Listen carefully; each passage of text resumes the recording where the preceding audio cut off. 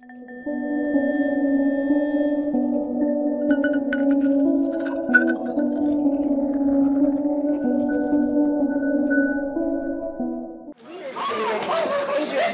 not ready.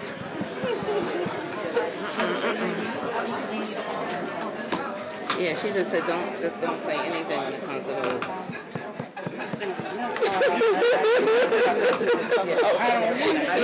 You don't want to be accused, right?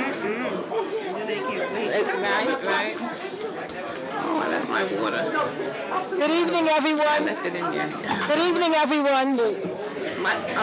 Welcome to the, hello? Good evening, everyone. Welcome to the Mount Vernon City School District School Board meeting, January 31st, 2023. Please stand for the pledge.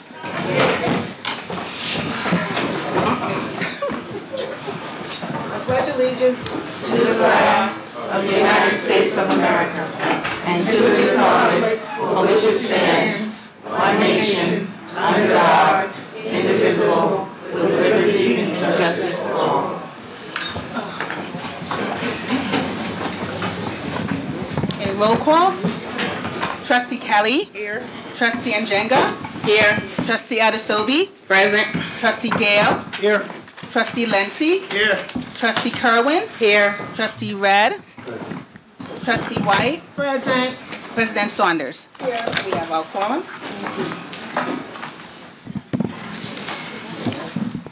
Good evening, everyone. Thank you for coming and joining us tonight. We've changed our board meeting for tonight. So we have a presentation to start off with, and then we'll go into public comments. I'm going to read something first.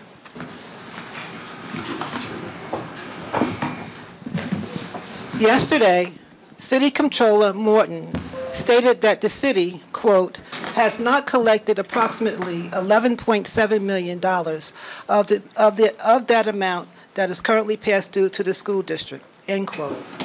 The city has not filed required audits since 2015 that would show that monies were collected. Other representatives from the city have stated that there is no feasible path for the city to pay the school district. So to be clear, the city owes the school district $11.7 million with another $13 million coming. There was no payment strategy offered. So here's the school board's perspective. The city of Mount Vernon needs help from our state legislators to pay the school debt. The lack of these resources prevents the school district from providing much needed services for our students.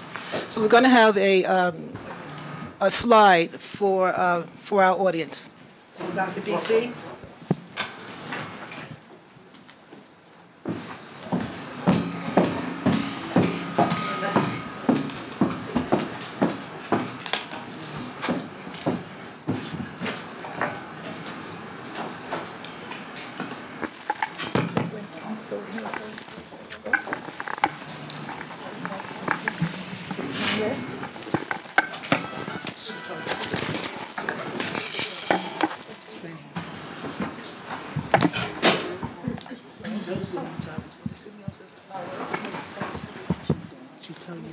Good evening, everyone.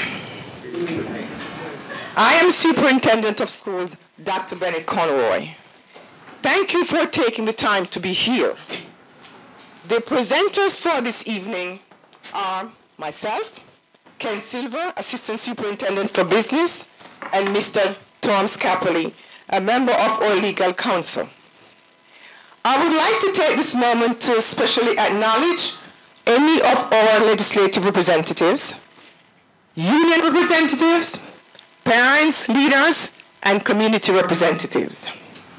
As you are aware, the Mount Vernon City School District has been identified as one of the districts in fiscal stress.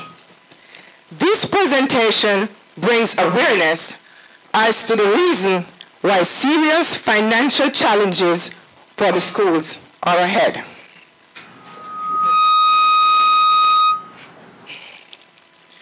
So, the basic outline, as you can see there, begins with a second. $11.7 million is owed to us, to the schools, which is past due. $18.8 million additional is owed over the next 18 months. We sue the city over past due taxes, giveaway developer deals. Financial challenges are ahead for the schools. We need the support of our community and state officials. As I move to the next slide, I'm going to ask Mr. Scapoli, who will take the next part. Thank you. All right, so let me start by saying during the 2018-19 and 19-20 school year, Tom, speak into the the city, mic. hello? Oh, okay. Is that better? Sorry. During the 2018-19 and 19-20 school year, the city was responsible for collecting school district taxes. And up until that point, the school budget was fairly consistent. So the tax payments from the city to the school district were very predictable. And during that time period, the treasurer noticed that the tax payments that were historically made were not being made the way they had been historically. They were coming in later, and they were coming in with less money. So at the time, the school district approached the city and said, hey, we think you're shorting us on some of these tax remittances. And the city denied that and said, absolutely not, we don't owe you any money. School district said, okay, and filed a lawsuit.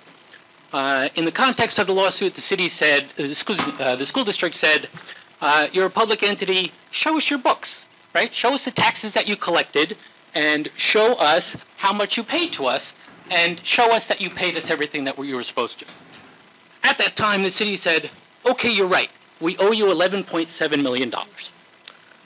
So the school district said, great. Now let's sit down and discuss a repayment plan. The city said, I'm sorry, we don't have any money. We can't pay you. And we have no feasible way of trying to pay you over the near future. School district said, okay, that's really not acceptable to us. We've got to educate students. We need to pay our staff members, pay our teachers. We've got to buy books and instructional supplies. So we need to find a better path forward. As a result, we are here today asking the legislators to pay, to give money to the city so the city can pay the school district the money that it owes us. So, what is very clear as of right now, the city owes the school district $11.74 million, and that money is past due. That is money that should have already been paid to the school district. Now, if you could just flip to the next slide. With that as a backdrop, there's additional monies that are going to be coming due soon. In light of the district's problems in getting the tax dollars from the city during the 18-19 and 19-20 school year, during the 2021 school year, the school district decided to collect its own taxes. And just so you're aware, historically, there's about $6 million in uncollected taxes each year. As I said, the tax payments are pretty predictable. So it's roughly about $6 million each year that doesn't get paid. And under the real property tax law, the city is required to make the district whole for those uncollected taxes. Keep in mind there's a 2-year lag in that, right? So each year the city is paying the school district $2 million of taxes that weren't collected from 2 years earlier. The city has not paid the school district in 2 years. The school district again approached the city representatives and said, look, you're not making your payment obligations. You guys need to make us whole for uncollected taxes.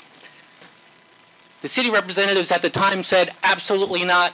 You're collecting your own taxes. We have no obligation to pay you anything. We showed the city representatives the statute that says in clear black and white, the city has to make the school district whole. Now the city is claiming that it needs a board resolution to certify the unpaid taxes, and then they will pay the school district for the uncollected taxes. So to be clear, we've got we'll get there. We've got $11.74 million that's already due. We've got another $5.9 million according to the school district's independent auditors, that are going to be due this spring. And we've got another $7.8 million that'll be due in the spring of 2024. And mind you, the city has told us that they can't pay any of it. Okay. Now, while the city is withholding millions of dollars in tax payments to the school district, at the same time it is also giving away millions of dollars in school tax exemptions to wealthy developers. And the way that they're doing that is through what we call pilot agreements. Pilot is an acronym for payment in lieu of taxes. And through the Mount Vernon Industrial Development Agency, whenever the city or the IDA gives these tax exemptions to developers, that shifts the tax burden to all of the other taxpayers in the school district. The school district has approached the city and the IDA and said, look, we understand, well, first we've sued them because they're not complying with the general municipal law. And then we've approached the city and said, look, we understand the need for development. We understand that's important to the life of the city. But we really need you to do it responsibly. And if you're going to give out school tax exemptions, at least give us a seat at the table. At least allow us to sit there and be part of the discussion about giving away school tax exemptions. The city has absolutely refused to give the school district a say in the tax exemptions that are given to the wealthy developers. So if we switch to the next slide, this is just an example of these pilot agreements. And I want to be clear that the numbers are based on their documents. These are not my numbers, okay? So their own papers in support of the pilot agreement indicate that the property was worth $10 million before the developer bought it. And that $10 million property was making tax payments of $475 million. The developer came in and told the IDA that he was going to spend $47 million constructing 5 apartment buildings, and those 5 apartment buildings would consist of 179 market rate apartments. To be clear, that's not affordable housing, it's not low income, it's not senior housing, it's market rate housing. So by my estimation, that property should be paying $1.1 million. But instead, under the pilot agreements, that taxpayer is paying $184,000. So they took a $10 million property, added $37 million to it, and reduced their tax payments by half. Again, all of that tax exemption now gets shifted to the other taxpayers in the school district. I think it's important to note when we look at the papers that were filed in connection with that application, they actually did a financial projection based upon an assumed value of $13 million. And even if you assume that the developer spent $37 million to construct a building that was only worth $13 million, that property would still be paying over $600,000 in taxes. But again, under this pilot agreement, they're paying $184,000, and at least, at a minimum, $400,000 in school taxes is being shifted to the other taxpayers of the district. So again, we've approached the city, and we've explained to the city that unlike the city budget, the school voters have to approve the school budget. And it's very difficult for the school district if the city is pushing all of that tax burden onto the voters. And I think now Ken Silver will be here, and he'll talk a little bit about the impact that this is having on the district. Thank you, and good evening, everyone.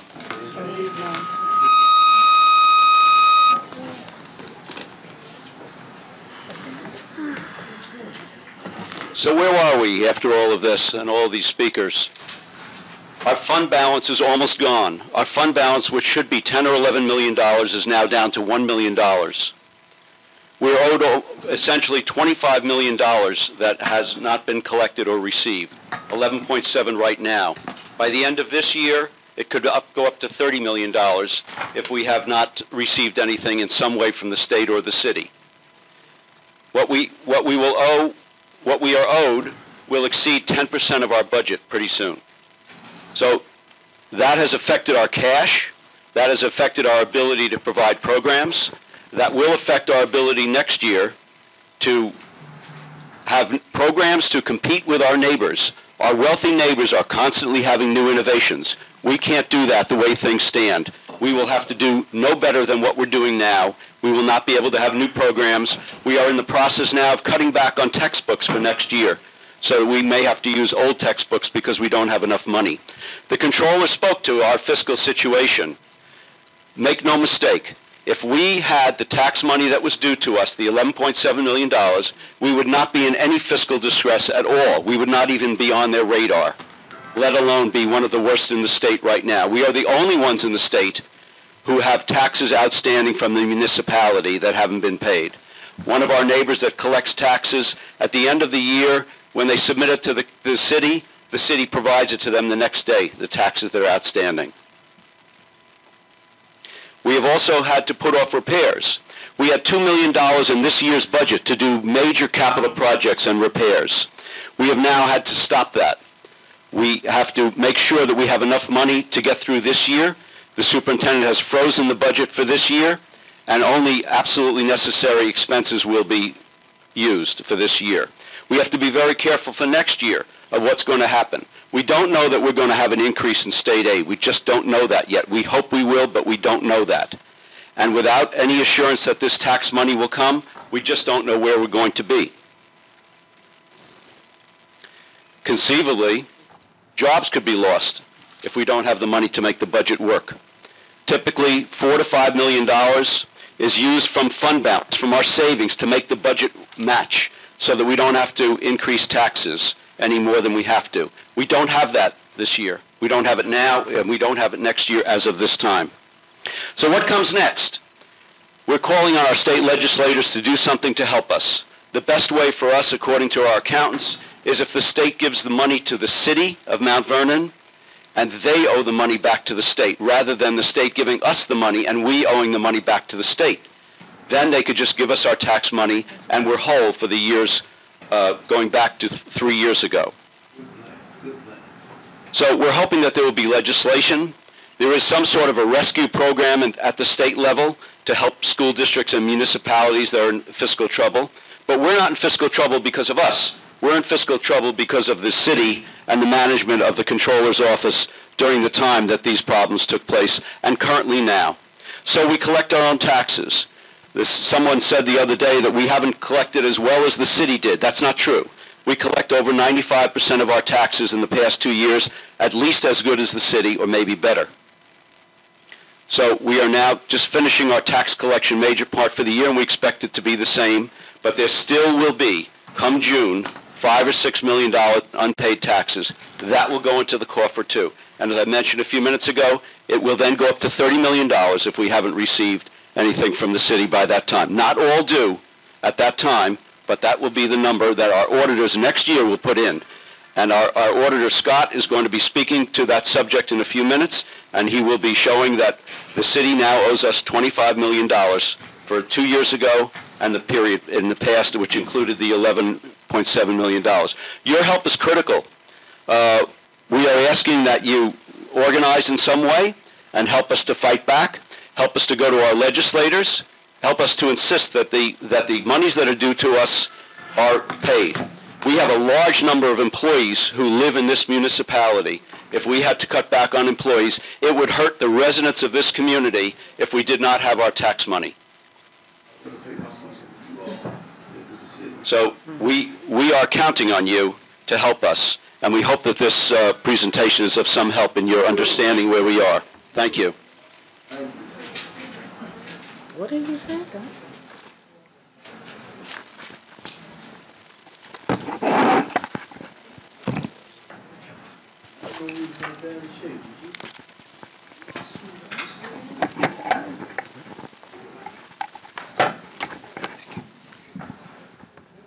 Pay the kids that money. Pay the kids that money.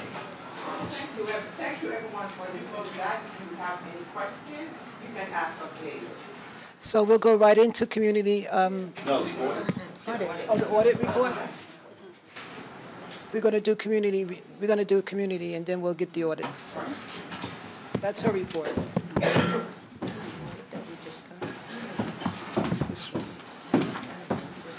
There is no legal requirement to recognize public comment at meetings of the Board of Education. However, the board recognizes the critical importance of community discourse and involvement in the education of Mount Vernon's children, and accordingly, members of the public are invited to speak at each regularly scheduled board meeting, subject to the terms of the board policy. A speaker must register in advance by no later than 4 p.m. the day of the meeting by contacting the district clerk in person at 165 North Columbus Avenue, Mount Vernon, New York, by phone at 914-665-35, or by email. The board welcomes all respectful comment, whether praise or criticism. However, identifying and criticizing a specific student, parent, teacher, administrator, or other Mount Vernon education official or employee is strictly prohibited. Any such complaint must be presented and addressed through a proper administrative channels. Each speaker is allotted 3 minutes to speak. Up to 1 additional minute may be used for the speaker to summarize and conclude their remarks. If appropriate, board trustees and/or the superintendent or other staff members at the direction of the superintendent may immediately respond to a speaker's remarks. Our first speaker tonight is Jerry Lorde. Good evening, everyone. Good evening. Hi.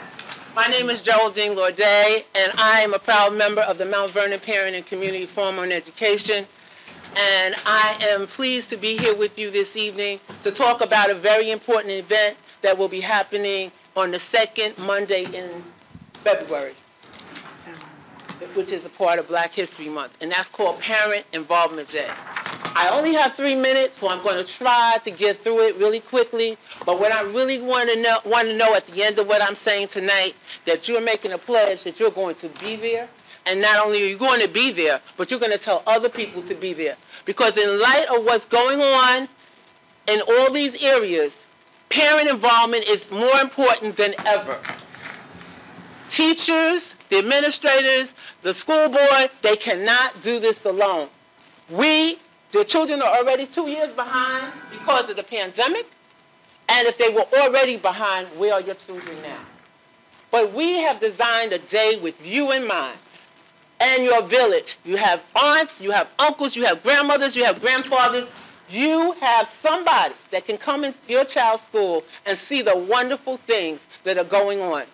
Our principals, our staff, and our students are waiting for you to be there because they know when their parents come how special it is to show you what they're doing. Our superintendent, Dr. BC, is right behind us. The forum brought this back because of the efforts of the school board. They allowed us to go. And this event was started by Joseph Doolin because he said, if you're going to be in my school, you must. Now you can if you want to, if you feel like it, if you have time, but you or your representative, your aunt or uncle must come to my school and participate in your children's education because we can't do this.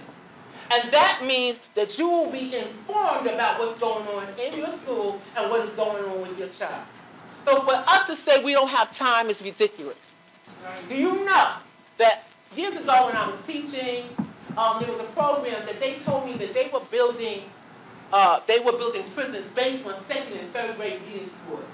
Who are those prisons being built for? Us. I'm not going to say it, but I'm letting you know.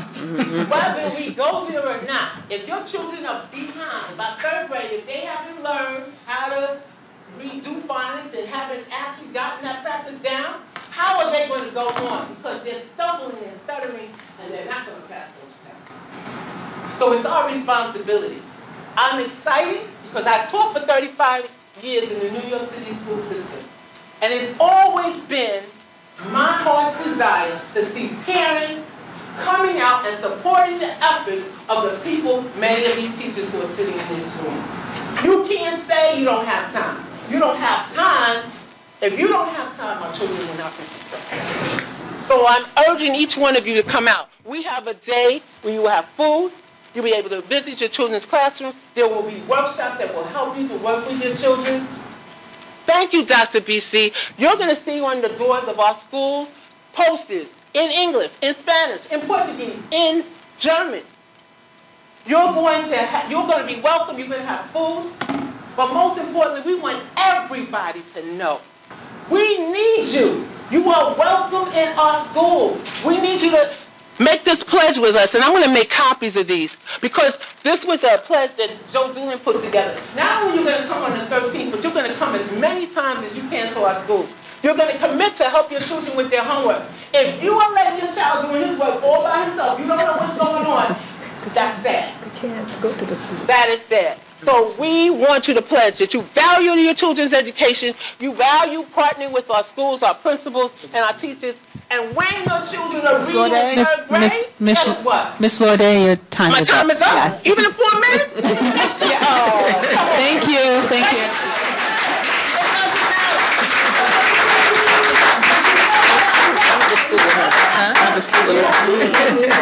No excuses. We went to City College together. We don't have the time. We're doing it together. Okay. Our next speaker is Jerian Albaranga.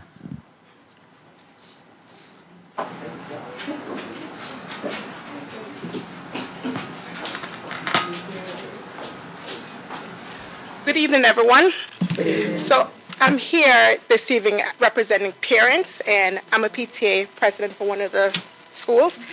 The reason I'm here today is extracurricular activity in the schools.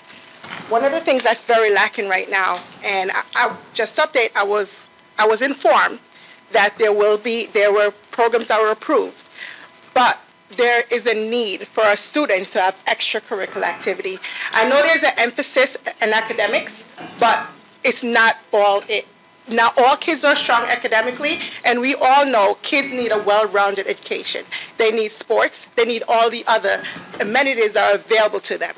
Now, as a working parent, I know what it's like. Yes, I have the luxury to work from home, but you know what?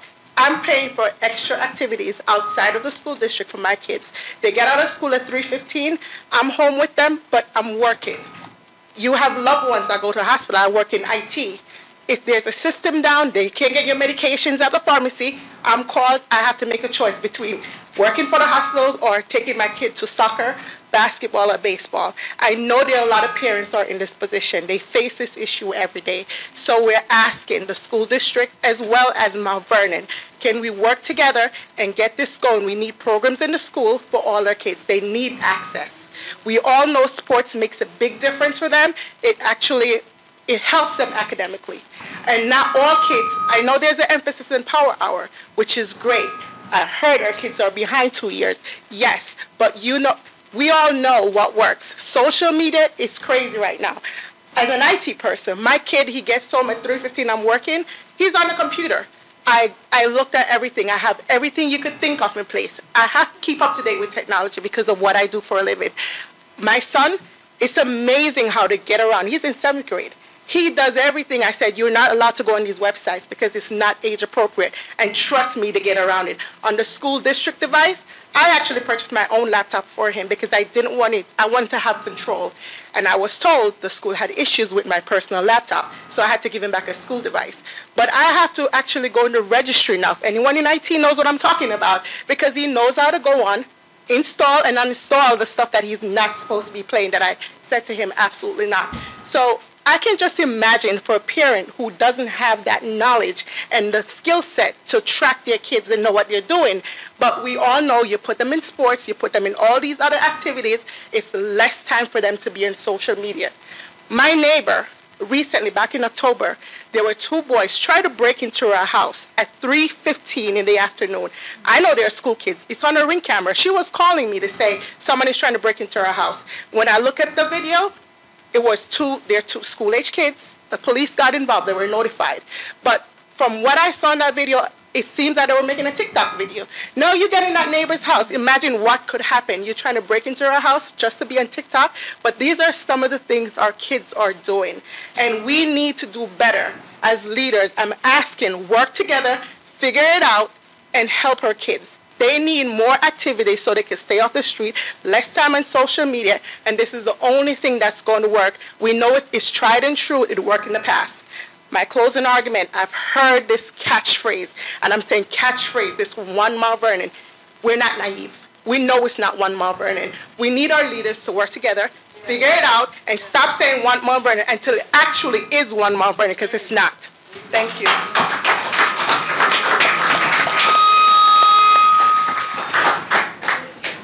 Our next speaker, Trundare Lyon. Trundare Lyon.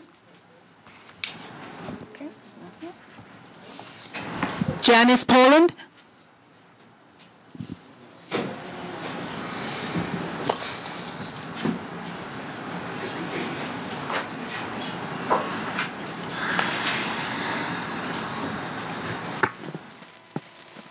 Good evening. Can everyone hear me? Yeah. Okay. My name is Janice Pollard. I'm here as the MVFT union representative for Pennington School. MVFT members continue to have ongoing payroll issues, some of which began before the 2022-2023 school year.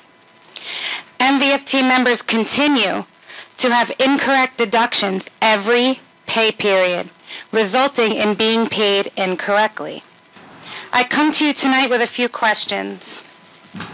Did you know that we have been late with monthly bills and have accrued late fees? Now, we've all had to make calls regarding bills in our lives, and we all know that the person on the other end of the phone isn't very empathetic. Did you know that tax season is upon us and we are bringing incorrect information to our accountants? Why is it fair that our tax returns continue to be affected? Did you know that MVFT members have been in the process of buying new homes? And since payroll issues exist, those members are not enjoying the first-time home buyer joy. How about those who have had births, weddings, and other life events? They have been worried. Am I going to get paid correctly this pay period? The holidays came and went, many not being able to enjoy as they may have in the past. Did you know that MVFT union reps have spent countless hours listening to our members in tears about how payroll has affected their lives and mental health? But did you really know that MVFT members still show up and give our all?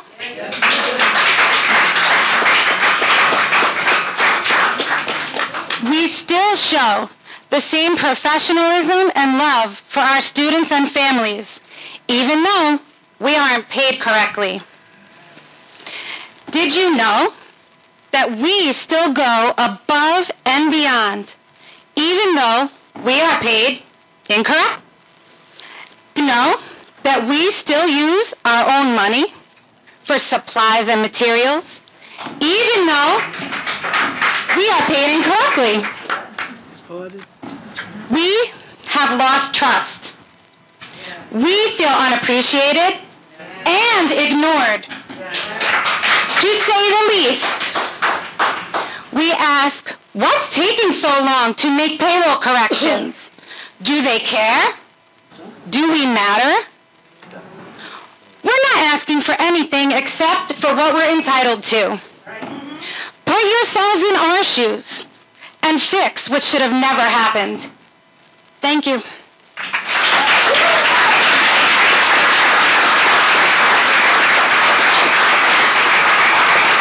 Our next speaker, Dolores Mack.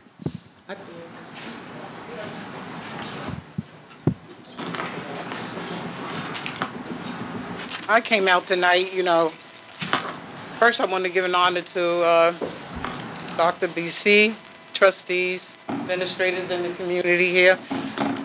Born and raised in this great city at one time. I'm annoyed I really am annoyed with this. I thought, you know, each election from the school board trustees and city officials, that the main thing, we're going to work together. We're going to share in this and that. That bothers me. I want to ask this board, you know, have y'all done your homework? Because, you know, we had all the stimulus money. Where's that at? And I know CSEAs didn't get none of it. Let me take this down. The CSE workers got none of the stimulus money here at the Board of Education. I know that. And why are you using your operation money for capital? And I know a little bit about politics. I'm not an official, just a district leader for 47 years in Mount Vernon, but I've been to numerous meetings and see how city government works and the school board, because my first school board meeting was here in 1976. We got to look at the school board in the city. Y'all need to really sit at a round table, because what y'all doing is hurting the taxpayers. I know too many senior citizens here on a fixed income who's trying to hold on to their houses. And that's who y'all hurting, and especially the most valuable resources are our children. Our children. I mean, y'all got to do better than what y'all doing, because it's both ends. There's two sides to a story, but there's both ends. And like I said, I'm so sick and tired. I've been in the politics for 47 years here in the city, and I'm sick and tired of hearing, oh, well, you know, we're going to work together, the school board and the city. I don't see that from this newspaper article today. I don't see that. It's not getting any good. So y'all got to get your house in order, and the city of Mount Vernon got to get their house in order, because I'm sick and tired of our personal problems is in the paper, because the Journal News eats up on this, especially when it comes to the city of Mount Vernon. They eat us up with this, and this doesn't look good. So y'all got to get your house in order, and the city does too. Thank you. But I want to know at the end too about the stimulus money and why the CSEA workers didn't get their part and stuff. And what are y'all doing? You know, me being active in the city and the school board too, I sit on negotiation teams. I'm a retiree from the school board. I did 28 years in this district. I retired in 2013. But y'all got to get yourself together. And I want to know about the stimulus money. Where's that at? Because over the decades, grants for this, grants for that. And we shouldn't be in this position. Thank you. Our next speaker, Darren Morton. He's in there. He has to come forward.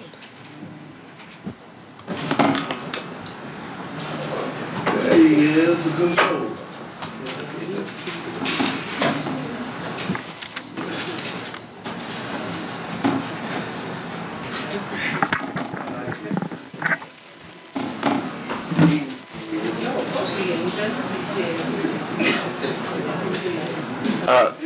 Good evening. So I'm going to start off first of all by saying that the Office of the Comptroller is ready and is willing. The Office of the Comptroller is ready and willing to work with the school district, as I have since I took office in January 1, 2022. So let me try to make sure that we all leave here with factual information. We agree that there is $11.7 million of unpaid taxes to the city, to the school district for 2017 to 2019. We agree. Also, what also should be noted is that prior to my taking office, Deborah Reynolds, the former comptroller, failed to re-levy the taxes or to receive the taxes. And so since I've been in office, we've been working with the attorneys to come up with the exact amount, which is how we got to the $11.7 million, right? Currently, as of today, in the system, there is 460 properties that have unpaid school taxes for those years, mounting to about $11 million, 10.7 and to be exact. So it's not money that is missing, it's money that is unpaid. It is unpaid because of the financial dysfunction that was going on in the city prior to, of course, my taking office. The best pathway forward to collect that money is for us to issue out the arrears notices to every taxpayer, which we aim to do in February to receive that money from them. Now, the school district is well aware that there is a 2-year span, and so because the taxes have not been collected at the mark of that 2 years, then the city is supposed to pay the school district the amounts that are unpaid. Well, the amounts that are unpaid are $11 million, in which the city does not have a reserve, just like the school district does not have a reserve. But the money is not missing. It is just unpaid, according to the system. Now, that's the $11.7 million issues, which we are going to work with the school district to ensure that we will receive those monies from the taxpayers as expeditiously as we possibly can. The system is broke. Let's be real about it. Because the expectation was that the school district, that the city would have a reserve to pay it. When the city does not have a reserve to pay what is unpaid, they cannot pay. As it pertains to the taxes that the school district collected from 2020 to 2022, it was not until December 13th that I received a PDF listing of those taxes that had been unpaid. If the city was to collect the taxes and would owe it to you next month, that list should have been to me, to our office, by February of 2021. It was 22 months late, and it was uncertified. Here is a copy of the letter that Maureen Walker used to issue to the school board, for the school board to sign off on and certify in accordance to the real estate property tax law that requires a certification. So once I receive a certification from the school district, the school board, I will begin to collect those taxes. But now the question is, does the clock for 2 years start now, when it should have started in February of 2021? So here's what we have to do: work together. And I'm willing to sit with you and figure out how can we pay these taxes that are unpaid. We have to come up with a strategy to do this. That's all that I'm asking, because I wanted to make sure that you understood it is not that we were holding it. The money has not been collected. And now we need to collect it together. And we can do this together if you wish. Thank you. Thank you. Thank you. Thank you. Our next speaker is Warren Mitchell.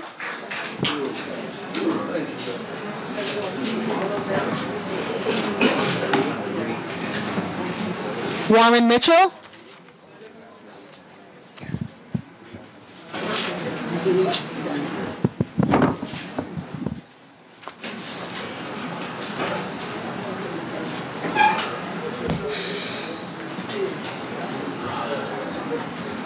Good evening. CSCA in the building, Federation of Teachers.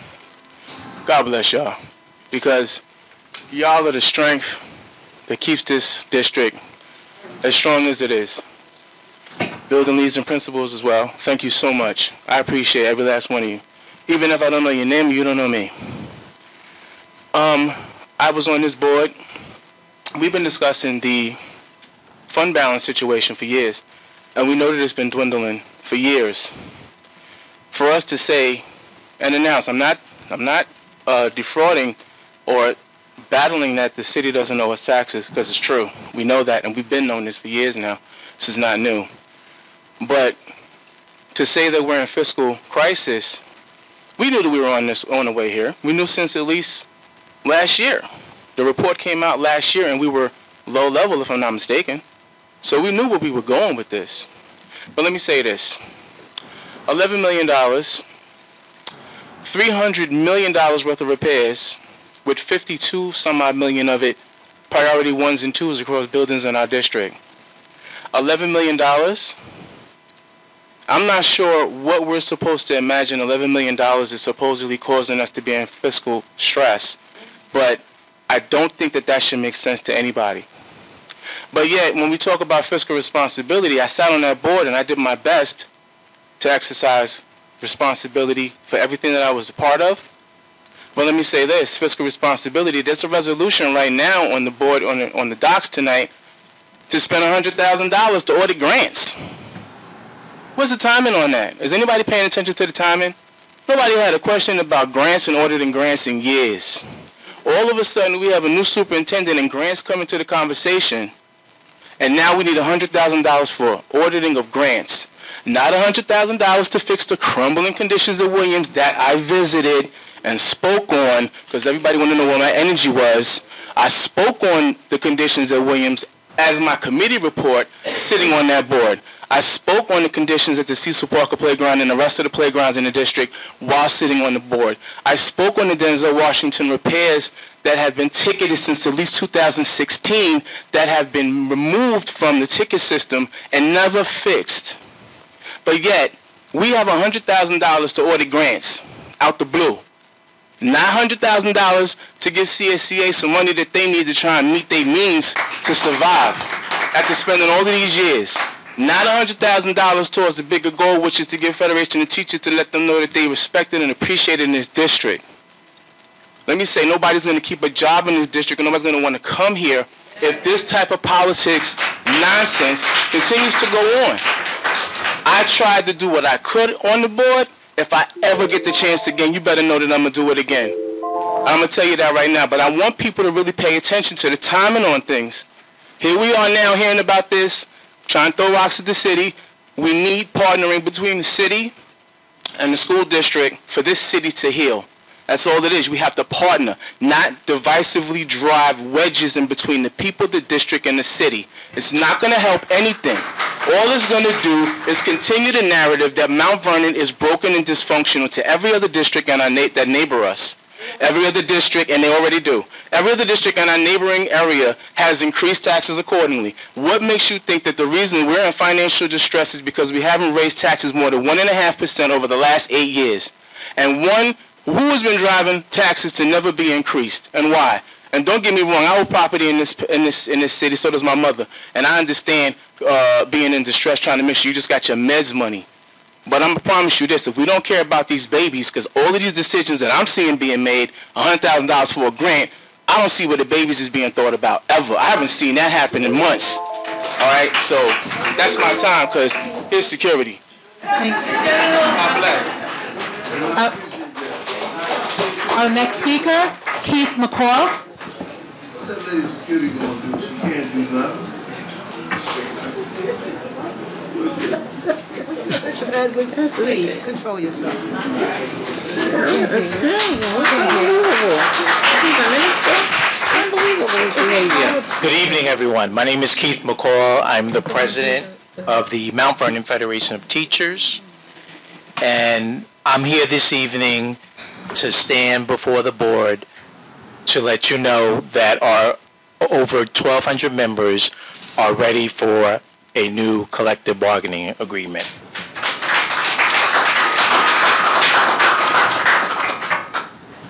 We have been working under the tribal law, which says that if an existing contract is expired, we just work under the current contract. Our collective bargaining agreement expired on June the 30th of 2022. And it's very important that we start contract negotiations. Number one, our teachers, our teaching assistants, and our security monitors, we are the lifeblood of this school district. Without us, nothing happens. Our salaries need to be renegotiated now because new teachers need to be recruited.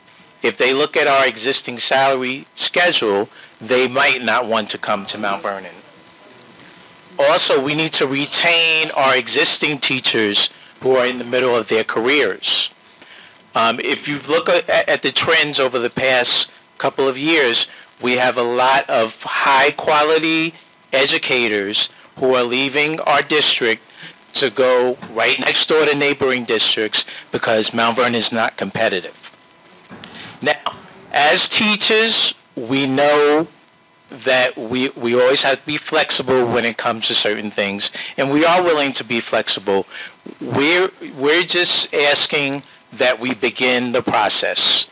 Back in December, our NYSET lawyer has contacted the district saying that we are willing to negotiate. To my knowledge, as of right now, we've had no communication from the district saying that the process will begin. So we stand here tonight, 1,200 strong, saying, let's start the process. Now, I've had conversations with the superintendent today because over the weekend I received a lot of messages saying that our district was in significant financial stress. So we did have conversations about that. We are willing to do our part in terms of using our political influence to persuade the legislators to give us money so that we can fix whatever needs to be fixed, so that we can move forward, and so that the children can get the high quality education that they deserve. It begins with the teachers, the teaching assistants, and our security monitors who keep us safe as well. Thank you very much for your time and attention. Our next speaker is Yuri White.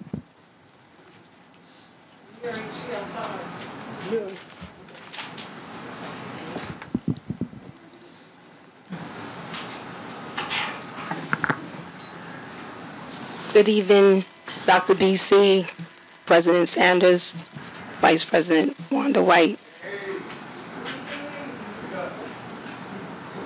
and all the cabinet members and the rest of the trustees.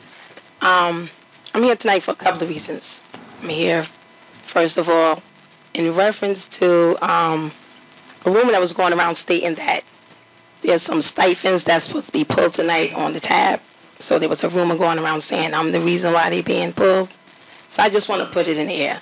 I had nothing to do with those stipends being pulled. I didn't even know they was being pulled. The people was calling me, letting me know they was being pulled. That was not my decision. That was civil service decision because the positions and the stipends was created without the unions, without their permission, and they was given to the people, which I had nothing to do with that. So when civil service found out, they said that they was going to pull them. And I guess they pulled them, which had nothing to do with me. So I wanted to clear that up. There's stipends, the same stipends I believe is in the tabs tonight. And they still have not been negotiated with the union. So they should not go through tonight. It was also a position that was created that was never negotiated with the union. That should not go through tonight because it needs to be discussed with the union first. You have to respect our contract and have to respect. It should be discussed with the executive board first before we create positions and give them to people. My also concern is we having problems with, there's some confusion with how we're supposed to be doing the hiring for our department. What is the process? It's so mixy. I've never even seen it before. It's just crazy how the process of the hiring is being done for our department. It's mixy how they're being evaluated. The process of that with our members of how they're being, when they're on probation, who is interviewing them, who is evaluating them, is so mixy. My other issue is payroll. We got paid on the 13th the other day. I went to the bank every day trying to get money, and one day I went there. They said it'll be there the next day. I said, okay. Most of the members, staff throughout the district didn't get paid until the 19th after we were supposed to get paid on the 13th. And I went to get gas, and I couldn't even get gas because that was my gas money that I used, that count that the money going. And it was an insult. And then we had got an email previous weeks ago from the business department saying if you have any payroll issues, email this email. No one answered that email. No one answers the phone. Okay? And it's an insult that they think it's okay that you didn't get paid and you can't get your money, but they got their money. And then they get an attitude with you when you come and when you call and you frustrated, you want your money, tell you to come back, We worked Can we just get paid on time? We need our money like y'all need your money. We don't make the six figures, most of us, CSCA, but we need our money too. It may be a little bit of money, but we still need it. So we're asking you guys to please do something with payroll. Please correct this problem and stop having attitude with the staff and the employees because they upset because they didn't get no money. We got mortgages, even though we probably shouldn't have them, but we do got we do got car payments, we do got kids, we got to pay bus fare, we got to pay college tuition. Our money got to be on time. And I just want to say, I hope that we can work this issue out with these stipends that's being created without consulting the union. And let's just respect each other respectfully. And I just want to tell all the trustees and the cabinet members that CSA is looking for you to support us on us closing our contract. Thank you. Have a good night. And that ends public comments. Reports of the superintendent.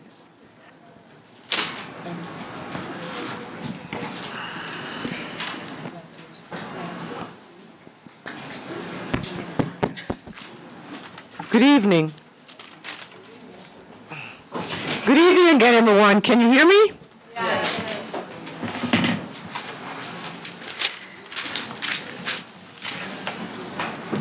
My first update in my superintendent report is that we have 3 Mount Vernon City School scholars with scholarships from the MLK Legacy Youth Awards. And they are, the 3 folks are Vernon Adams, Roy Michael Brisport, and Muhammadu Alu.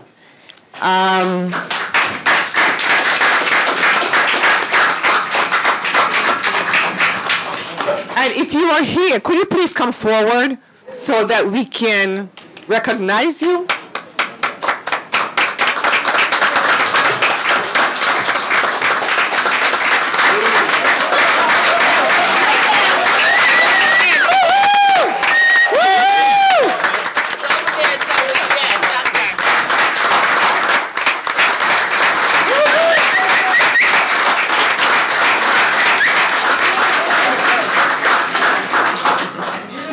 Okay. Vernon Adams and Roy Michael Brisport, 12th grade students at Mount Vernon STEAM Academy, won the William L. Carter Perseverance Award, which includes a $2,000 scholarship. Muhammadu Alu, 12th grade student at Mount Vernon High School, won the Social Action Award and a $2,000 scholarship. In total, 14 awards were issued, 10 2,000 scholarships, and 4 2,500 Albertine Bloom Scholarship Grant. So what I'm going to do, guys, I want you to congratulate them. I'm going to come down and give you guys a hug.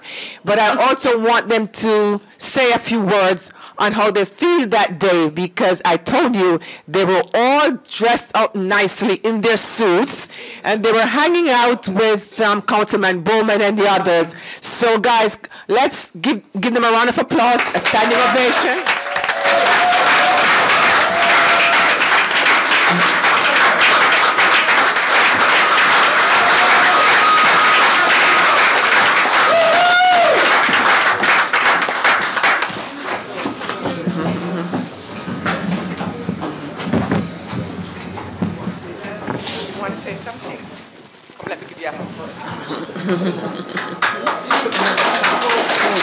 We're still going to do the audit. Oh. Hello? Oh, she just left us here. It was a great experience. We're on stage. We got to see Councilman Jamal Bowman. The check hit the account, and it was very nice. I just want to say that I said it in my speech there. The most important people to get me here at this stage, of course, other than my parents, have been my teachers in the Mount Vernon City School District. So since they were here today, make sure to support them. They really are the lifeblood of the district, and I wouldn't be here without them.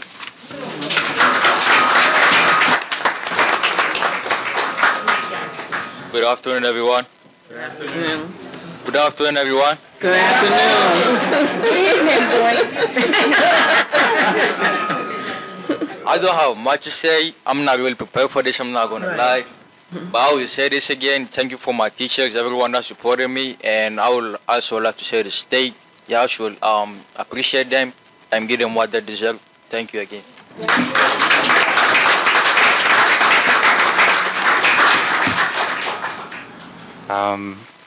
Does this thing work? Yes.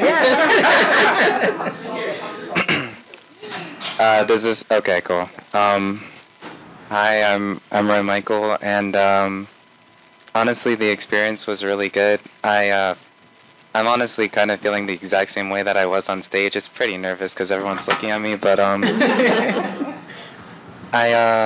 just really glad I was able to get that award, but more so I'm just really glad that I was able to give back to my community. I hope that I can continue giving back to all of you as well. I don't really have more to say.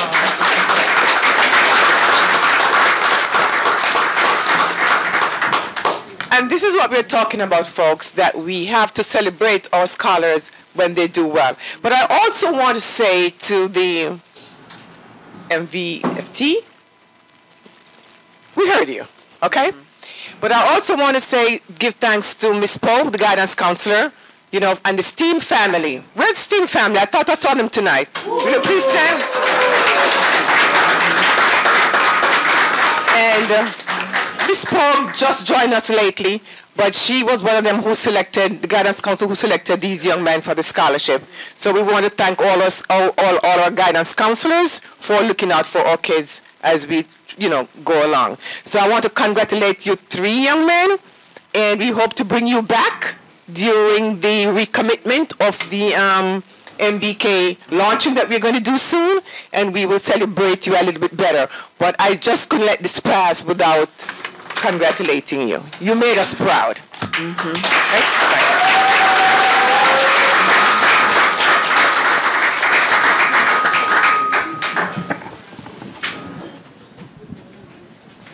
While I'm here, let me just continue with my report. I just also want to share with you that we just received $4 million in grants for mental health. And we are in partnership with the Mercy College. And we will be training guidance counselors and other people in our district. And while they are being trained in the whole atmosphere of giving service to our students, they'll be getting a stipend. So you will hear some more about that as we go along. But we got that $4 million grant. We also want to say that next year, we are going to look at STEAM. I know the parents have been asking for a long time, what are you going to do to update STEAM a little bit more? And I have Mrs. Morales here in the audience. Come up, Mrs. Morales. I'm not going to do this without you. Come on up, come on up. But she's a principal for this year. And she's, it doesn't matter. Miss Morales is going to read and talk about what STEAM is going to look like next year, hopefully. It's not finalized yet, but she will. Good evening, everyone. I'm sorry this is a surprise with Dress Down Day today in school, so I just want to tell you that this is a plan that I have with Dr. BC. We spoke for 20 minutes, and what we are trying to do with STEAM is to go back to what STEAM was supposed to be when we opened in 2018. The STEAM Academy was supposed to be a school where the majority of the students that go to STEAM, they take an assessment to make sure that they can take the courses that the school is supposed to offer. We offer a pathway in engineering, biomedical, and computer programming. The emphasis is on math and science. And in order for you to have that, you have to have the student that can do the work. Gradually, we want to go back to that. Dr. BC have a lot of homework to do together with me. We're thinking of a testing, start small this year for 23-24. I cannot give you any more details because we don't have everything finalized, but we want to start creating a STEAM Academy in Mount Vernon. So that way we have 3 schools that we serve every type of student that we have. Any questions? So on next Thursday, thank you, Ms. Morales. No, this Thursday, thank you, Mr. Doggett. This Thursday we're going to have school choice night. And you will hear more in detail about what STEAM is going to look like for next year. And we are trying to do our best to offer more challenging, more rigorous courses and pathway for our kids who want to excel in STEAM.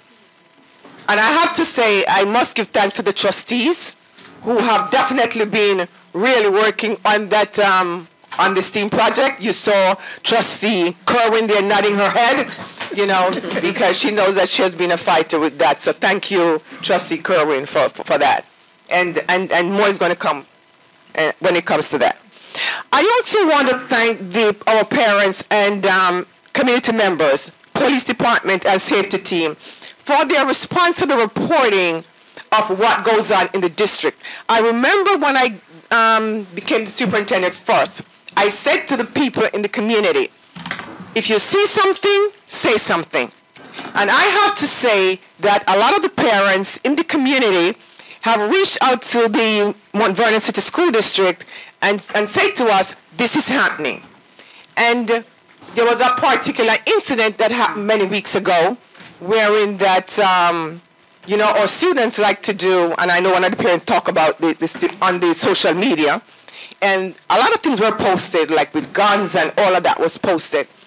And some parents jumped into action, made the phone call to the administrators. The administrators made the phone call to me on a Saturday, and I alerted the trustees, and we alerted the police department, but they jumped into action, and we have that solved. But the thing about it, it goes far beyond that, because not only that the student was they were trying to tell us something. And a lot of our kids in this community and adults, they have some mental challenges in terms of since the pandemic, and they need help. And I think that is why this grant is so fitting for our community, that we can train teachers, we can train counselors, and give them a stipend to work with our students. And you know that mental health is big on my agenda. Safety and security is big, but mental health is also big. So when you see people do things, sometimes kids are crying out for help, and sometimes adults are crying out for help. So we are going to work on that as best as we can. So I want to thank the community, and I want to thank the kids too, because you have students that have come into my office and told me about things that are going to happen, and be proactive. And I want to tell them, keep on bringing this to the forefront, because if you see something, say something, and we will do something. And I always say to our kids when they try to test us, and I spoke to a group of them the other day, I said, oh, you're trying to test me, right? Because of the things that you're doing. Please don't test me, because I will show up at your door, and it's not to say hi and goodbye, okay? We are going to have those conversations, you know, but it's not to penalize anybody, but we will show up, because that student did not realize that we were going to show up, okay? So I'm just saying thank you to the community for partnering with us and for reaching out and, you know, sharing with us all the information that was necessary. And even when we have one of our little babies who, you know, went missing for a while, the community came together and did what they had to do. And I must say thank you to all the stakeholders who were involved in that. Our baby is safe and sound, but it's just the community effort that we pulled together. And lastly, we had February 13th, I know Ms. Lorde preached her gospel on parent, involvement day. We are looking forward to a big parent involvement day where you could go in and talk to your teachers, talk to your principals, and have conversations. So at the Board of Ed, we are going to have tea with the superintendent in the afternoon, so any parent who wants to stop by and come and chit-chat with me and my team in the afternoon, please stop by, because we are open for you. So thank you so much, everyone. I know it's getting late, and have a pleasant evening.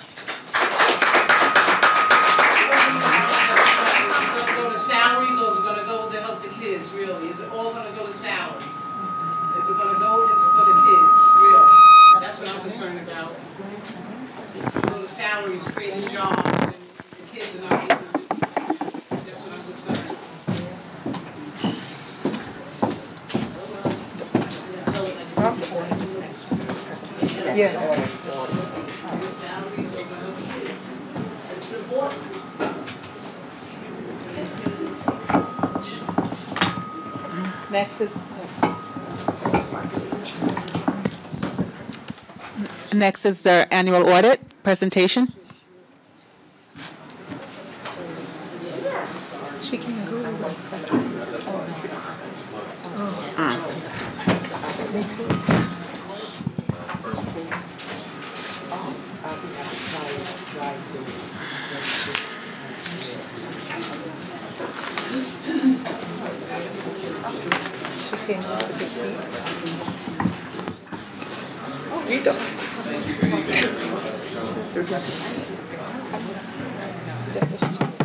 Good evening, everyone.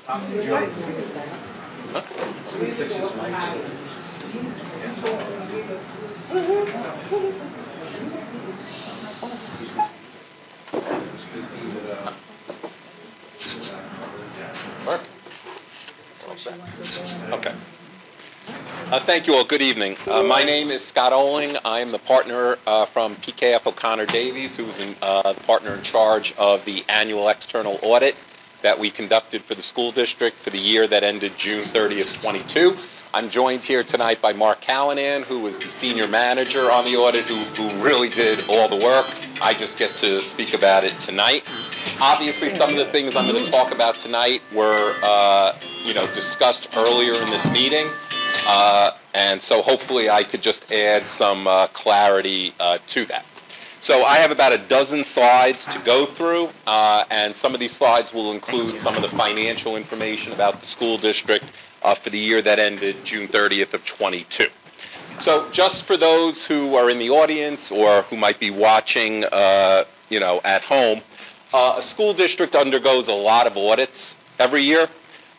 You have an internal audit function where they work with the school board to identify what the internal auditor feels are the areas that are most risky from a financial point of view, and then they do a deep dive in those areas to see, whether any improvements can be made. So you have an internal auditor who does that function. A school district is also required to have a claims auditor. So every bill that is paid by the school district, non-salary related, goes through a claims auditor before it comes to the board for approval. That's school districts in New York. And then, of course, what our function is the external auditor, where we are tasked with, auditing the numbers that you provide to us, making sure we are comfortable and that those numbers fairly present the financial results of operation for the school district during the year. And what's not included on here, of course, are any audits that the State Controller's Office might want to do or the State Education Department might want to do. Next slide. Our responsibility in conducting the external audit, we conduct that audit under what's known as Generally Accepted Auditing Standards, or GAS. And we are required to ensure that we design the audit to achieve reasonable, not absolute assurance that the financial statements are free from what we call material misstatement. So obviously, as an auditor, we're not coming in here looking at every single transaction that the district has entered into during the year, but we design tests and we do sampling and do various things to give us reasonable assurance that the numbers that are going to appear in the audit report are reasonable. We're also tasked with communicating to you, the board, or as we refer to you as those charged with governance of the school district.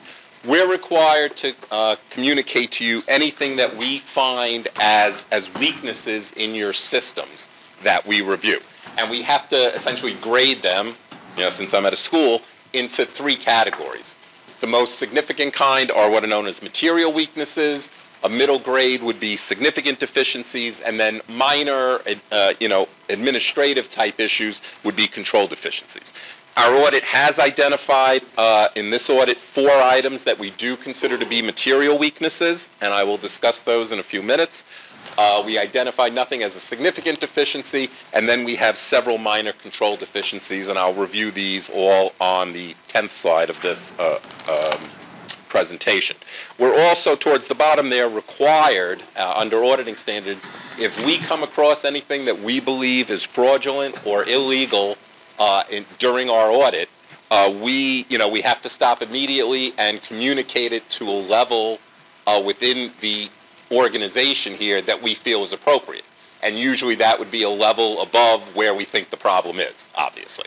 So we are happy to report that we did not come across any instances, any suspicions, or any allegations of fraud while we were doing our external audit. Other things that we are required to communicate with you. One of the good things that you will see in your audit report is that we've issued an unmodified opinion on your financial statements. What does that mean? That's known as a clean opinion. It's really the highest form of assurance that an auditor provides a client. It basically says that we believe your audited financial statements fairly present what happened in the district financially for the year ended June 30, 22. We did have certain findings, as I mentioned, that we did deem material weaknesses, and we will go over those in a few minutes. You also, because of the amount of federal aid that you receive, any entity that receives over $750,000 in federal aid in a given year has to have a federal compliance audit done in conjunction with the financial statement audit to make sure that the federal dollars are being spent in accordance with the way the feds want you to spend it. So they give us, for each of the programs, different things to look for, and depending on the program that we choose, we go through those and examine those programs, what was spent in those programs. There's a lot of estimates in the audit report. Not every number is an exact number. Some are estimates. We review all the estimates that the school makes in putting the numbers for the financial statements together, and we found those to be appropriate. We make several audit adjustments during most audits. We give those adjustments to the finance folks, and they have to agree with our findings and then book those adjustments into your financial statements. We actually didn't have any difficulties in conducting the audit, and you'll see some of my comments later on, but there were no unresolved matters. We worked back and forth to get to the point where we felt comfortable issuing an audit report. So now let's talk about the numbers. Some of that was brought up, earlier in tonight's meeting. So this is a very high-level summary of the school district's general fund. This is the fund that the voters vote upon every year for your operations. And all of this information is provided in more detail on page 59 of the full audit report. So when we look at this summary page, you see on the top that revenues for the district were originally estimated to come in at about $254.8 million from a variety of sources: property taxes, state aid, and various other revenues. That estimate was revised slightly during the year to just over $255.6 million. But what you see in the actual column is revenues only came in at $246.2 million. So those revenues were approximately, you could see in the variance column, approximately $9.3 million short of what you had planned when adopting the budget for the 21-22 year that the voters approved. So I have a little highlight there, and you will see that there were really two primary drivers of the revenue shortfall compared to what you had expected. I think it's come up earlier tonight when this meeting started. Property taxes came up $6.8 million short of budgetary expectations this year. Now, as was mentioned earlier, a lot of that results from the fact that the $11.7 million that was due from 1920 and prior that normally would have been received by the school district this year did not come in. From an accounting point of view, if the property tax revenue does not come in, either from your own collections now that you're collecting your own, or the amount that the city owes you, it cannot be recognized as revenue until it is received. So even though you anticipated it, you were not made whole by the city, as was discussed earlier. That impacts the amount of property tax revenue that's reflected here, and the net effect of older years, newer years, and all that was about a $6.8 million shortfall. There was also a shortfall in state aid. what was estimated to be received in state aid and what actually came in. State aid was about $2.2 million short.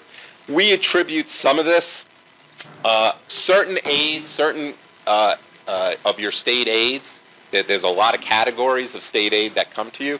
Some of them are based on prior year expenses.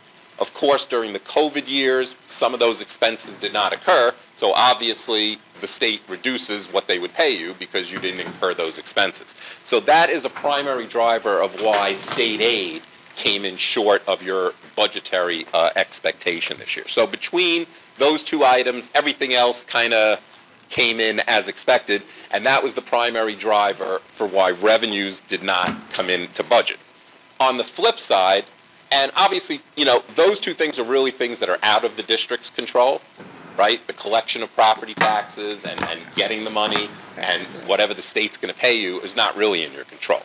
On the next line for expenditures, where the district originally expected to spend about $257 million, was revised during the year, the estimate, to about $261 million. You only spent as you can see, $250.6 million. Now, there are some what we call encumbrances, certain purchase orders that roll over to the next year because certain expenses just were not completed by the end of the year. So you can see in the variance column, you actually came in $9 million underspent. Those are things you control. Now, some of it's due to, you know, vacancies in certain positions. Other things are other expenditure controls that are put into place to save money for the district. So that was good news for the district, that the things under your control, you were able to come up with savings. So when we get to the bottom of the first column, the original budget column, you see a negative $5.7 million that's then offset by a positive 5.7. So of course, under law, when you adopt a budget, it has to be in balance. So if you look at the original budget, you could actually see that your expected revenues compared to what you expected to spend, you expected to spend more than the revenues you had.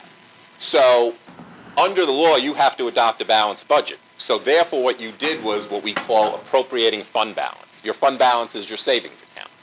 You took $5.7 million from your savings account and said, I'm going to balance my budget that way.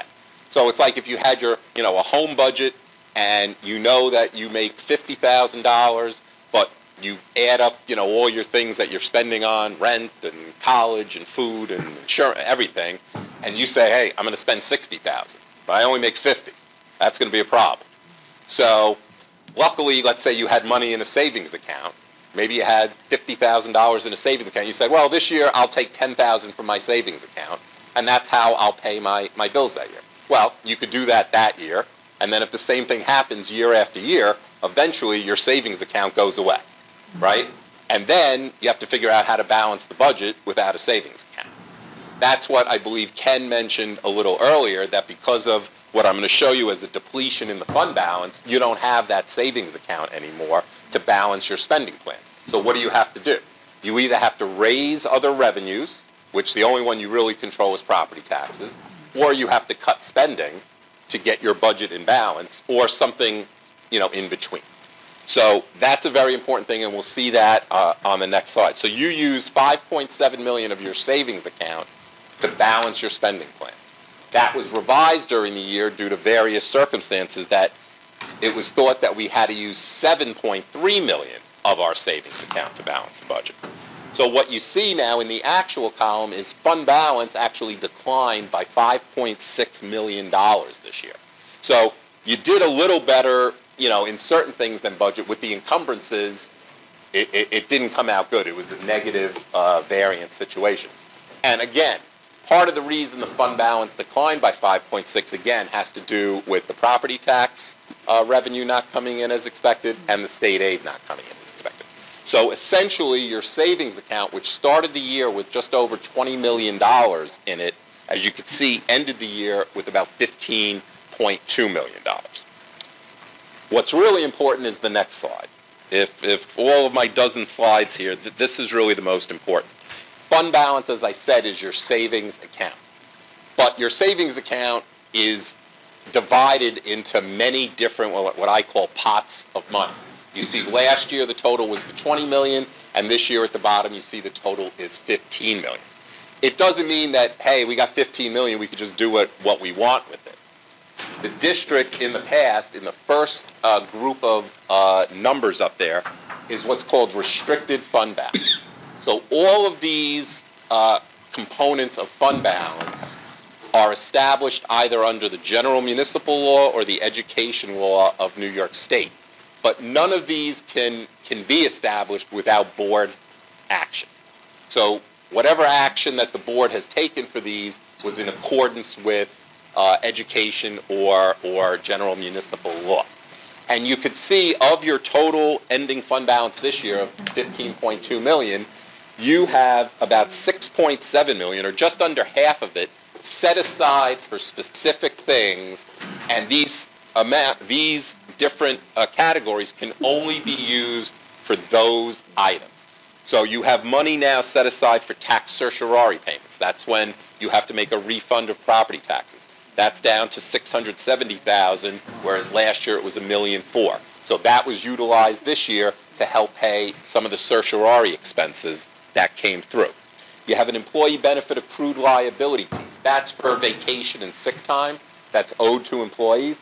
And it's split into two lines because you actually use $90,000 of that in your budget that you're in now for 22-23. You said, we'll use some of our fund balance that's earmarked to pay vacation and sick time, and we're going to use that to help pay the vacation and sick time that's going to occur this year in 22-23. Then you have another two lines for retirement system contributions. This is money for the employees' retirement system. You split it up, and in total you have about $493,000, but again, you've used $160,000 of that to help pay your retirement bill in 22-23. And when I say that, that means if you decided not to use that, you would have had to raise taxes an additional $160,000 to fund the payment to the retirement system. So you took money out of savings in the budget that you're in now. Small amount for unemployment benefits. Then there's a significant amount of money set aside for debt service, a total of about $5.1 million. You're using $1.030 million of that in balancing your plan for this year. So this money, when you put your budget together each year, a portion of your budget is to pay debt service, money that the district has borrowed for capital construction and various other things. You now have to pay those bonds back. You now have this pot. It can only be used to offset debt service. You can't use it to hire people. You can't use it for extracurricular. It is locked, only available to pay your debt service costs. And then a small amount that's left in for workers' compensation claims. So again, a total of 6.7 of your 15 million of fund balance is earmarked, can't be used for any other purpose. The next group of fund balance, as you can see, is assigned fund balance. So what this means is the first grouping under there is purchases on order. These are the encumbrances. So you had planned to buy a desk, you budgeted for it this year, but the supplier was late, didn't get you the desk by the end of the year. So it's not an expense that can be recognized, but you had the purchase order because you didn't budget for that desk this year. So in order to roll that authorization that you had in 21-22 to 22-23 when the desk shows up, those are what we call purchase orders. And so the district had this year almost $2 million worth of purchase orders, and I would guess now that we're 6-7 months into the new year, I'm going to assume that most of that purchase order has been spent. Then another very key number. Again, $5.5 million of your fund balance was used to balance your 22-23 spending plan. So you went to the voters with a budget for this year that we're in now, but your revenues that were in that budget were this $5.5 million short. You plan on spending more, and you said, we'll use our savings account. So that's a critical number to notice. So when you add up all the things that I labeled with a 1 in parentheses, including the $5.5 million, for the budget that you're in this year, you use 6.7, almost 6.8 million of your fund balance to balance this year's spending plan. Okay, so you have about a $260 million budget. You estimated essentially $253 million in revenues, and you balanced it using this fund balance. So what the issue is if everything comes in as you budgeted, you spend every dollar that you budgeted and the revenues come in, your fund balance will decline $6.8 million this year. When I come here next year to do this, if that happened, your fund balance would go from $15 million down to $8 or $9 million. So that's very important. And what's even more important is the very next number from the bottom, the unassigned fund balance. That's the free and clear money. So it's your total fund balance minus the set-asides that you see there. And this is the number that I believe Ken mentioned earlier in his discussions, that this district now only has $1 million in its fund balance. I have some percentages there in parentheses. That $1 million represents about 0.38% of your 23 budget, whereas last year, that $9.3 million represented almost 3.6% of this year's budget. New York State allows school districts to have 4% in this category of fund balance, in addition to all those other balances. So 4% of your budget is somewhere in the neighborhood, and I think Ken said it earlier, of somewhere around $11 million. So you only have $1 million in there. Again, this was partially caused because if the city had remitted the $11.7 million that was talked about earlier of taxes from 2020 and prior, that would have been in your revenues. Your total fund balance, instead of being $15 million, would have been about $26 million, and you would have had, $10 to $11 million available in that unassigned line, which would have put you near the 4% max, and most likely would not have been in the fiscal stress report that I know just came out a couple of days ago. There's other factors that go into that fiscal stress report because they do a trend analysis to okay, well, what was your fund balance 3 years ago, 1 year ago? How is it trending? How's your cash position? And various other, it's a complex formula. So, but most likely it would not have elevated you to that top stress level. So that is something, obviously I heard about it being talked about here earlier. Obviously that's something that, that does have to, get resolved between you folks and the city. So what's also important is you're going into budget season right now for putting your budget together for 23-24. So this year, as I said, you used $6.7 million to balance this budget, 22-23. Well, now you had $5.5 million of that 6.7 was essentially in unassigned fund balance last year. Now you only have $1 million. So you already start off the new budget cycle like $4.5 million in the hole because you don't have that right now, unless this tax matter gets resolved. So this is a very important slide of all the slides that I am talking about. We'll go through the next slide relatively quickly. One of the things that gets reflected in the financial statements but not in the general fund that we just talked about is post-employment benefit liabilities. So you provide your employees health benefits when they retire. You pay for, a rather large portion of those benefits. The district hires an actuary to calculate what that future obligation is and present value it back into today's dollars. So the concept is if you have a 25-year-old teacher working today, if they work 30 years, they're going to be entitled to health benefits in 30 years. What this calculation does is it attempts to estimate what health insurance will cost in 30 years and then present value that discounted back to today and say that that's going to be your future liability because the employee worked for you for those 30 years. So for this district, it did go down from last year because certain assumptions changed, but it's still a $334 million obligation. It really doesn't mean anything. Each year you budget what we call pay-as-you-go. Whatever your premiums are for health insurance, you just pay them. And that's what's budgeted each year. But this is what's considered a long-term liability. Also in your books, again, not in the general fund, we have to report your share of the state pension plans for the employees' retirement system and the teachers' retirement system. They go somewhere else in your report. So the good news is, in the third bullet, the employees' retirement system that was valued as of March 22 actually reflected, by their actuaries, an $8.2 billion net pension asset. Last year it was a $99 million liability.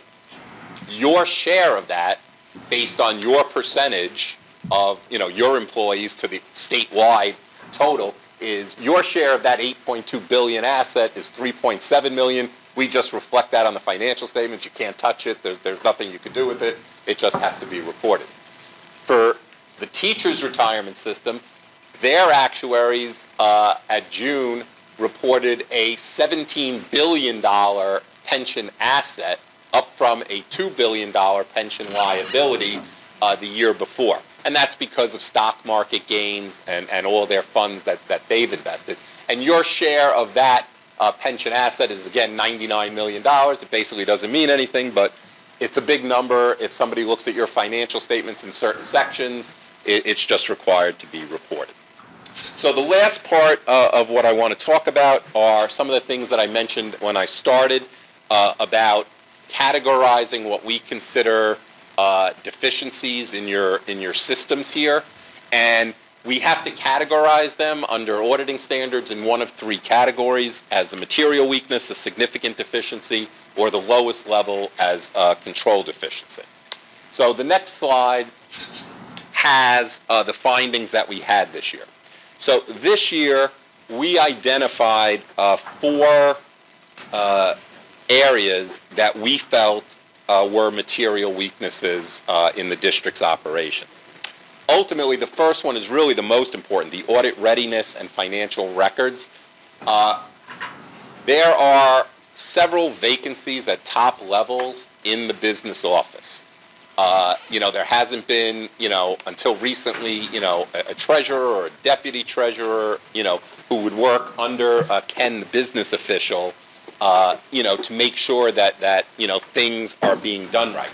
And currently, what you do is you have an outside contractor who is helping do the books here, close the books at the end of the year. But they're not full time. But they were very helpful with getting the audit done. We worked with her, with Ken, and other folks in the accounts payable office and payroll office to understand what was going on. But that's really something the district does need to address. You are basically almost a $300 million operation here. You need the appropriate, qualified people in high-level positions in payroll, in purchasing and claims, and in essentially bookkeeping and accounting and doing all that to ensure that what's being reported is correct. There was and because of some of those issues, some of these other things came out. BOCES aid, the district gets about $7-8 million in revenue each year through BOCES, through it's basically state aid. They were sending money here by check, and when the outside consultant was going through the books and we were going through it, we saw, hey, there's zero in BOCES revenue. What's going on? Well, it turned out somehow the checks that they sent never got here, or they got lost or whatever, and this is millions of dollars. And because, there's no treasurer day to day to say, hey, if I look at my monthly reports, why is my BOCES revenue zero? We determined, we were in touch with BOCES. We were all on a call together. BOCES went and looked at their records. They saw the checks hadn't cleared, which is a good thing. So they voided those checks immediately and now put you on an ACH where they will wire the money when it's due to you. And so now all of this money has been received and reflected in the financial statements. But again, this goes back to not having, folks in those positions to analyze those things and figure out what's going on. There was also a problem in June where the district actually overpaid payroll taxes to the IRS and New York State, I believe to the tune of about $10 million or so. So some of the payroll at the end of the year where the teachers get what we call multi-pay or summer pay, some of those payments to the IRS just got duplicated. So that was discovered, I guess, early on in July, and the only way to essentially get it back and recoup it was once school resumed in September and the payroll was, going again, that you did now not pay the IRS, even though there was money due on that payroll because you worked down the overpayment. And I believe at this point that's all been recovered. So again, having the appropriate folks at the top level in payroll would really help to make sure that didn't happen. And then there was also, even though, we listed it as material weaknesses, there was some issue with registering new employees with the employees' retirement system or the teachers' retirement system. And if they're not registered appropriately, eventually, when, they get credit for the time served, you're going to have to make up pension payments that maybe were not made because they weren't registered. So, that process has to be looked at and make sure that when new employees join the district, that they're immediately registered in the retirement system so they get credit for their service. As I mentioned, we did not put anything in the middle category of deficiencies. And then we just identified a couple of what we call minor control deficiencies. There are some old monies that are owed to the district, about $607,000. And there's some unearned revenue, what we call deferred revenue, of $350,000. Much like most school districts, we usually have a comment on the extra classroom activities because those don't really run through the business office. They're run at the school levels by advisors. And on some of these schools that we looked at, some of the extra classroom activities for our purposes, we're missing some certain supporting documentation to back up, disbursements that were made. Some schools did not prepare monthly bank reconciliations timely, or their annual summarization of activity for the year. And there were also a bunch of inactive clubs.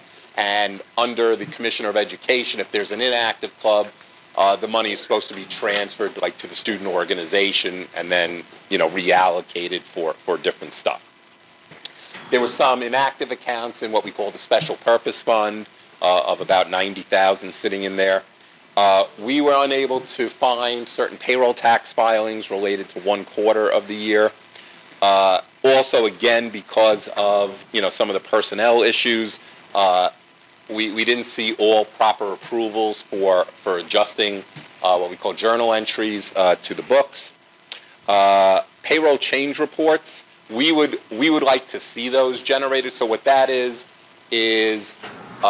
it's a report that shows changes from one pay period to the next. And it kind of would summarize why did this person's pay get changed this period. And it's an easier thing for somebody to review to say, hey, why did we change this person's pay? Up, down, sideways, whatever it was. So we suggest that report be generated so somebody could see what changes occurred from the previous pay and, sign off and approve that.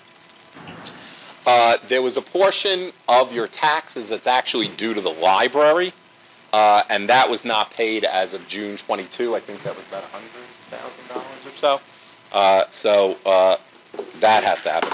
And then 1 month of claims under the child nutrition program for federal, and state reimbursement did not match the amounts that you report differently through NICED. I believe that was being worked on, corrected. It wasn't, a significant situation.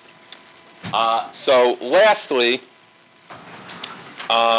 just to understand the filing requirements for the school district, the education law actually required that the audit report be filed with the state education department in their electronic portal by October 15th.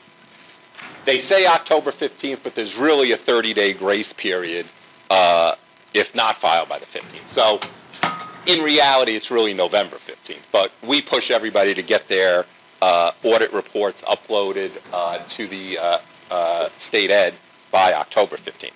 However, if it's not filed by November 15th, my understanding at least is that state aid due to the district in December could be withheld pending receipt of the audit report. And this district gets a significant amount of state aid.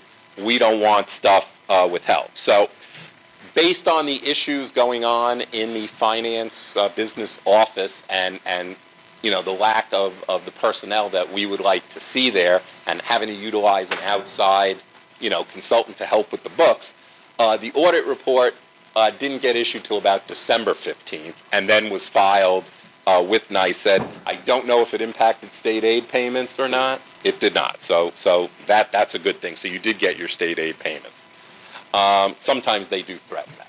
And then, of course, lastly, and I think it's on the agenda tonight, one of the other filings that the district must do is to submit its resolution that you've accepted the audit report, the management letter of the material weaknesses and control deficiencies, the extra classroom report, and you submit that to New York State through the NYSED portal. So I believe, hopefully, if this is accepted tonight, Ken will be able to upload that and meet that filing requirement.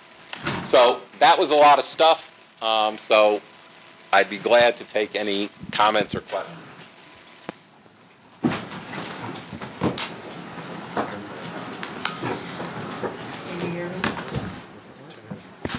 Can you hear me? When was the audit completed and submitted to the board members? We completed the audit. It was dated December 15th, and so we submitted it to Ken at that point in time. I don't know. So it was submitted on December 15th? It might have been, well, it's dated December 15th, maybe December 20th, for production and so forth. And do you usually report to the board before you present in a general meeting? Sometimes the school board will ask, or they formed an audit committee, and we can discuss the audit report in an audit committee before. We had some informal discussions, but I don't think we had a formal audit committee meeting on this. No. So we just saw this like Thursday of last week as a board. Yeah, that I would defer. I don't know.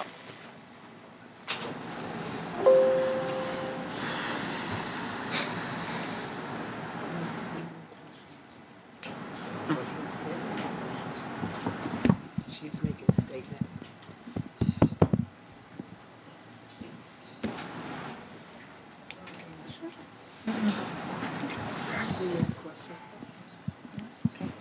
Comments or statements?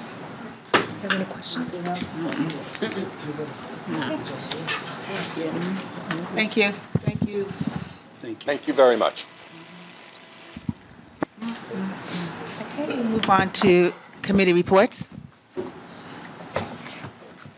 Committee reports. Trustee Gill, anything for your committee? Trustee Njinga? No. Trustee Adesobi? The policy committee met, and we're just continuing to look at the policies that are in the manual right now. However, it's taking a little bit more time than we had expected because it has not been done in many years, and the wording we had to revise the wording so that it was really, the policies now are customized to the activities that we have now. And so looking at the goals of the district and trying to make sure that the policies are lined up with those goals and that the policies support the goals. So it's the goals that are the framework, and then we have the policies. So we were able to look at basically those policies that address bullying, intimidation, harassment, and discrimination. So we're kind of right there, and hopefully by the end of February we'll be pretty much finishing up and ready to put it onto the internet for everybody to see. Okay, that's about it. Anything else, Lorna? No. Okay. That's about it. I'm sorry? Education. Were you on the education? Were you done? Yes, she was. Were you there? You may speak. I will permit you to speak. Go on. So, good evening. The Budget Committee met last week, and so we are going over the budget for 2022-2024 school year. So far, we have a handful of building principals who have not uploaded their expenses in the portal yet. And then we have some principals that overstated their expenses. So we're waiting on those. Could you hear me? Sorry. Oh, it's off? Sorry. Okay, so we are waiting on those expenses to review. Well, first it has to go to the superintendent and her cabinet, and then it come to us. Also, we are looking at the expenses for transportation and for security,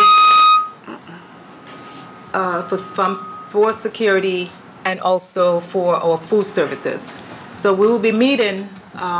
The budget committee will be meeting on Monday, coming Monday, to go over the budget again before Mr. Silver presented to the public in February. Thanks.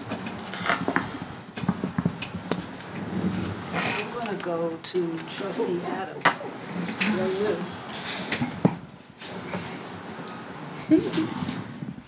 I'm always put on the spot. Yes. I feel bad because it's not that the problems aren't there. It's that, you know, I bring them up to the board, and the board usually, they try to solve them. They're on their way. As we can see, a lot of the problems lie outside of the board. So just participate, support our Mount Vernon Teachers Union, and come to Parent Involvement Day on February 13th. Very good.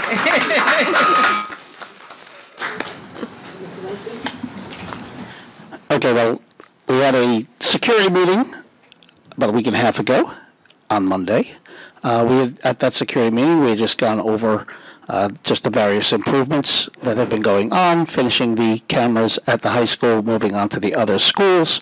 I had brought up at the meeting just to see if we can keep pushing for SROs from the city, which they seem to be not wanting to assist, but they have a manpower shortage over there as well.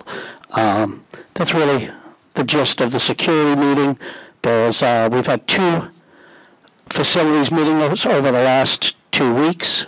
I didn't attend the one on Monday, which was just yesterday. However, to give you a briefing on what we've been speaking about was Mr. Botros has been making his rounds to communicate more with the staff within the buildings.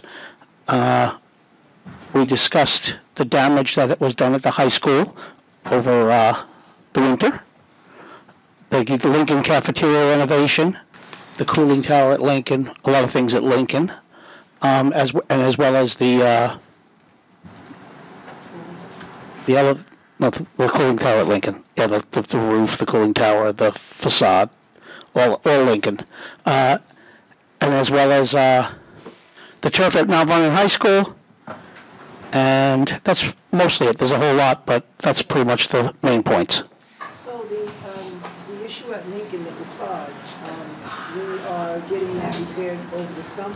When is that going to be fixed? I believe they're still in the process of figuring out exactly how and when that's going to occur, because they have to get contractors to bid it out and and also figure out what to do first, because the facade is weakened by water that's coming in along the edge of the roof. So it may involve other things being done prior to doing the facade. And then Lincoln is there an issue with the air conditioning over there as well? Yes.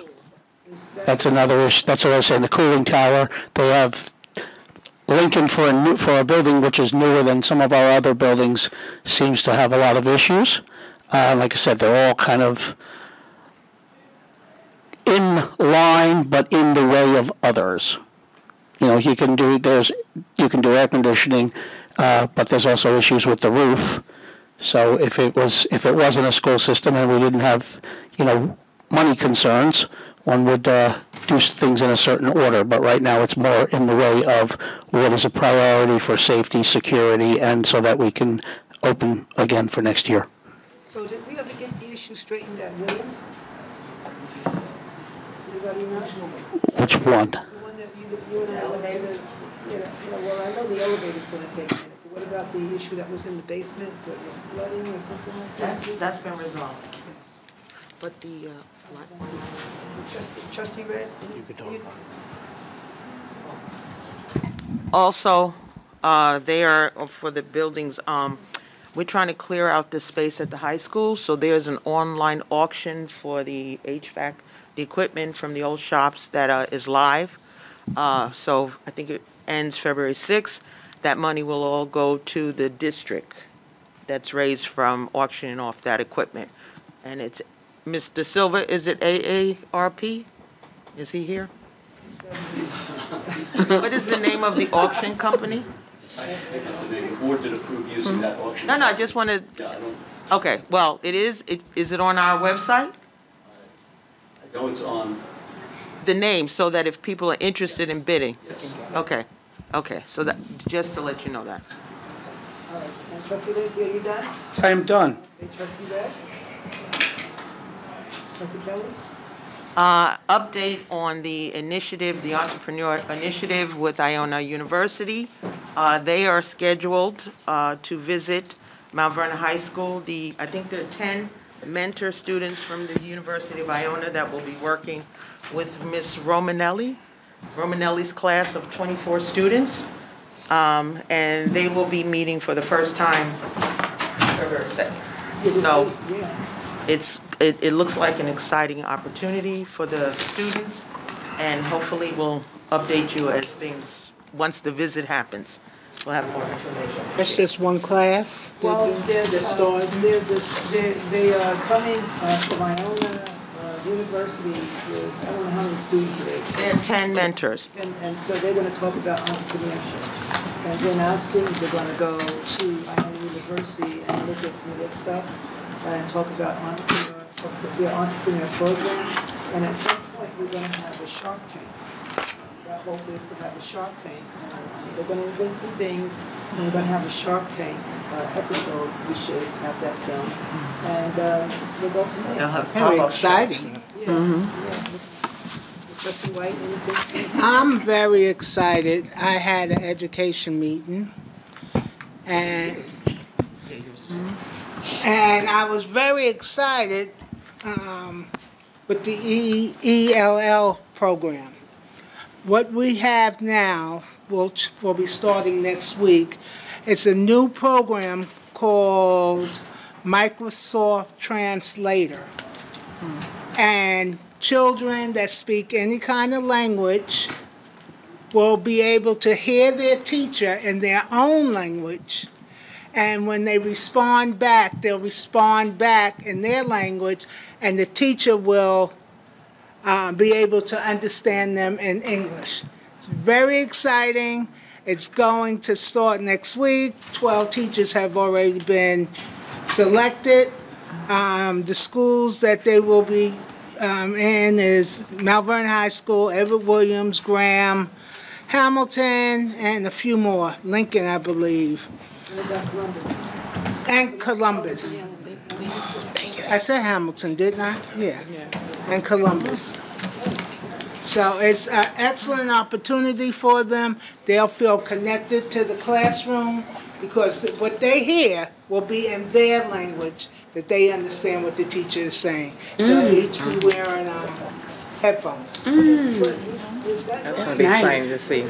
Yeah. Is that going to hinder them from learning English? I don't think it will hinder them from learning English, but when they first come here, it will make them feel included and want to be in that class, because most time I had kids that came from Brazil and not a word of English, and they just sit there. Unless I had another kid from that same country that can interpret for them.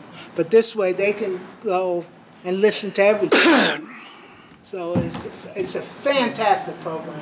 And I hope we get to, some of us will get to see it. Let us know when they come. They start next week. So Ms. Cicello will let us know.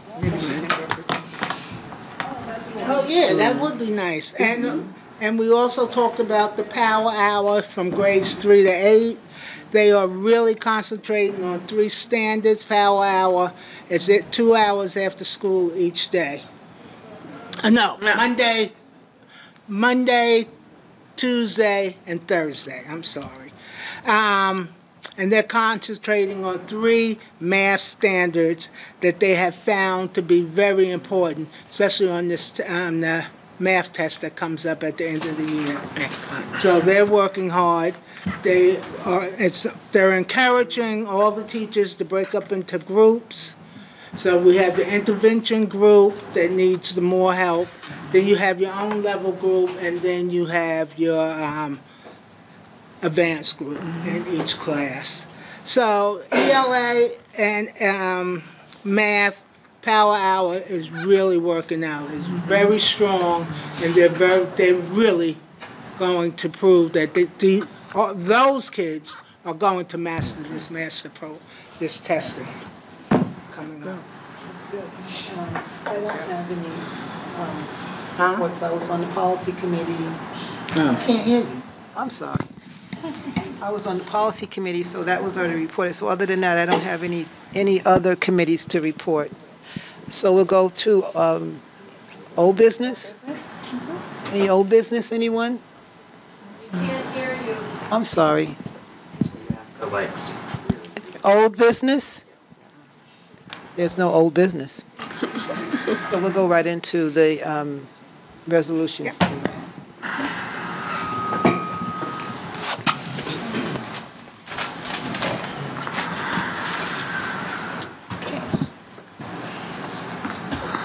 Resolutions, Human Resources, 6.1. Can I have a motion for approval of Human Resources Resolution, certified?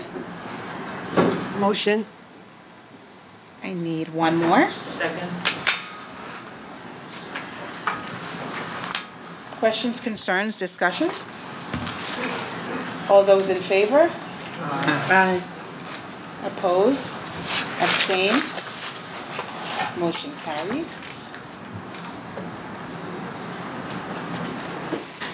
Can I have a motion for 6.2, approval of Human Resources Resolution 75B, classified?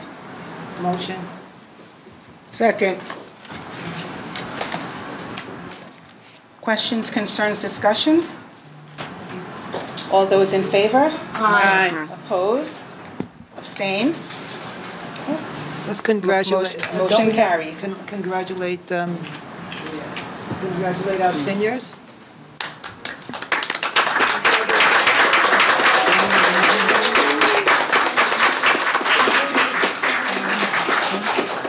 Vote their names. We have Miss Abby. Miss Abby, congratulations.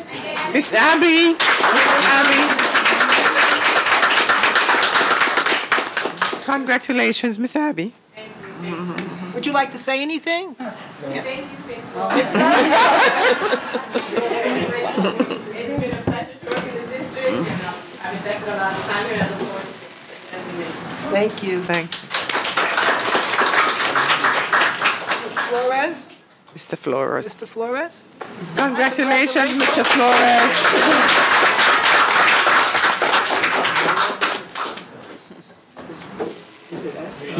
Do you want? To be here and happy that the pool has been supported and open ever since we reopened in 2017. Looking to get more programming done. So, Yes. And looking at school activities so we can get our students swimming as well. We have a lot of students.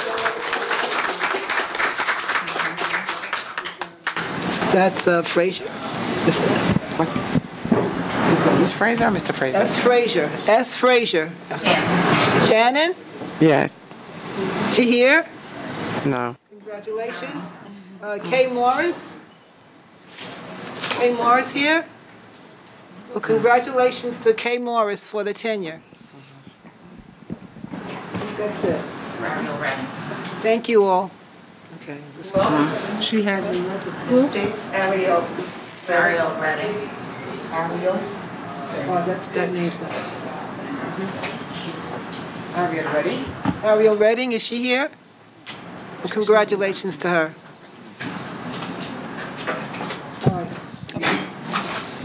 Can I have a motion for 6.3, approval to establish the title senior cashier? Motion. Second. Who was that? Questions, concerns, discussions? All those in favor? Aye. Oppose? Abstain? Motion carries. Curriculum and instruction, can I have a motion for 7.1, authorization to hire staff to conduct a pre-K after-school and Saturday workshop? Motion. Second. Questions, concerns, discussions? All those in favor? Aye. Oppose? Abstain? Motion carries. We can have, You may sit, Dr. White. you may say something. Okay, because that's what her decision. Oh, you want to, does she want to speak? No, it's okay. She's fine. If anybody had any questions for her, she would have answered it. We can make a question. She want a question? Is it 7.2? So now we're on to 7.2. Can I have a motion for approval of a replacement staff and substitute in academic power hour programs and RTI school team at Rebecca Turner School? Motion. Second. Who's that? Jeff. Okay. Motion. Second.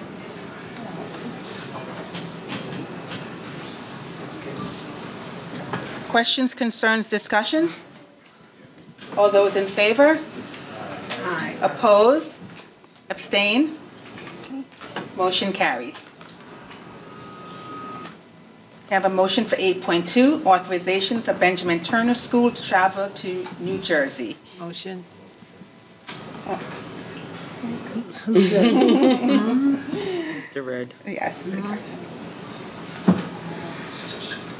Questions, concerns, discussions? I have a question.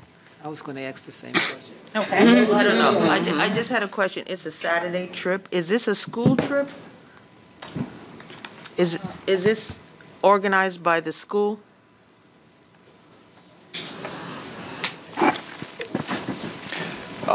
It's organized. Tickets were given to the school to a counselor, and then she selected students to go to the school. So she raised money for the busing in order to have the students go as well. So my question, and it's a question, so do they need a resolution from the school district? Since it's a Saturday trip, I'm just curious. It's not part of a program. It's... Yes, but they're using our students. So therefore, we decided to put a resolution through, and we also went through the district council for that as well. Okay. And they gave us that. And will the teacher also be paid through the district for her time? No. Teacher's not getting paid. Why not? It's volunteer. The teacher So volunteered. she's volunteering? Yes. Just trying to understand how things are done. You said the HBC. No, I know it's HB. It was the Saturday thing that and the fact that money was raised, and so I was just trying to understand why a resolution had to be done. That's it. Yeah, why do we need a resolution? So motion's on the floor? Motion's on the floor. All those in favor? Aye. Oppose? Abstain? Okay, motion carries.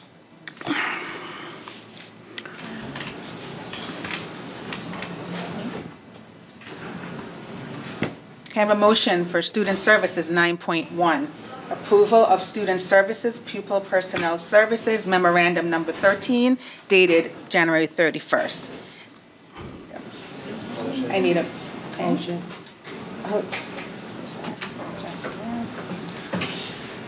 Questions, concerns, discussions? All those in favor? Wait, I have a question. Okay. For the Special Olympics, is this the first time they're doing it in the district? No. Okay. That was my question. Oh, okay. All those in favor? Aye. Oppose? Abstain? Motion carries. Can I have a motion under Business Office for 10.1, authorization for approval to establish a claims committee? Second.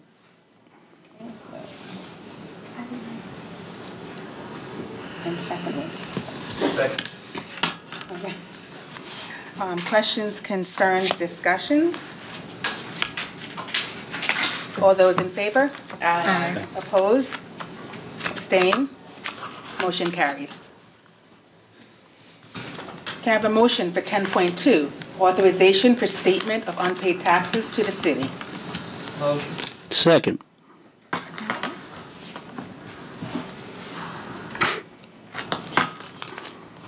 Questions, concerns, discussions?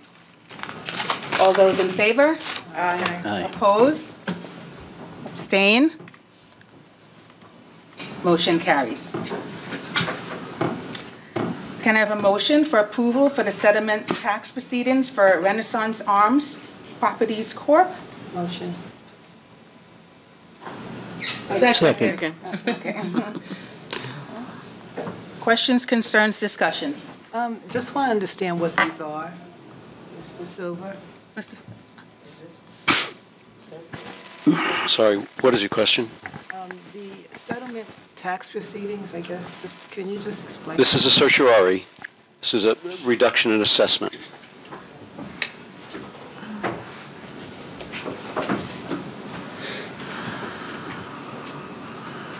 All those in favor? Aye. Oppose? Abstain? Motion carries. Can I have a motion for 10.4, authorization to accept the annual audit for the 2022-2023 school year? Motion. Second. Excuse me, I think you need to add those couple of words that are on the bottom of page 11 of the auditor's presentation having to do with, it's supposed to include management letter and extra classroom report in that resolution. So if that could be understood. So it's the audit, it's everything that you received when you sat down tonight has to be accepted. So do we pull it, or do we pull it, or do we just No. add it? Oh, We just you need just to add add a it. couple of words Okay. to it, that's all. Okay, Okay. okay. All those in favor? Aye. Oppose? Abstain? Motion carries. Can I have a motion for 10.5, approval of Serini and Associates LLP as consultants for grant audit? Motion.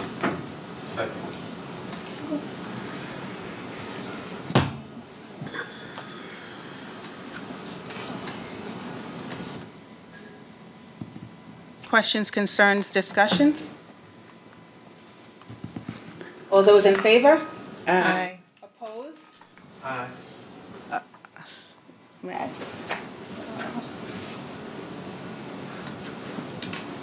Abstain?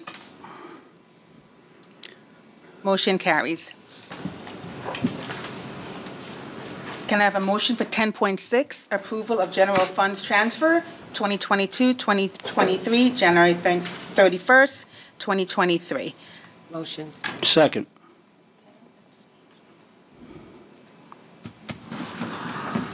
Questions, concerns, discussions? I have a question. Mr. Silva, were these transfer done previously? Because I remember we No. approved. There were similar transfers to these. The state requires us to have a multitude of small budget codes. We tried to combine them a few years ago so that we wouldn't have to do this. So we have to transfer from roofing to HVAC rather than being able to have fewer codes and a much easier way to do this. But anytime we need to move money, it needs to be before you because it has reached that threshold. But no, we have not done these before. So the These- dollar amount was not approved before for these transfers? The dollar amount may have been approved, but it was a different transfer. It could have been the same dollar amount for a different time. These have not been done before. Okay. Thank you. All those in favor? Aye. Oppose? Abstain? Motion carries. Henderson is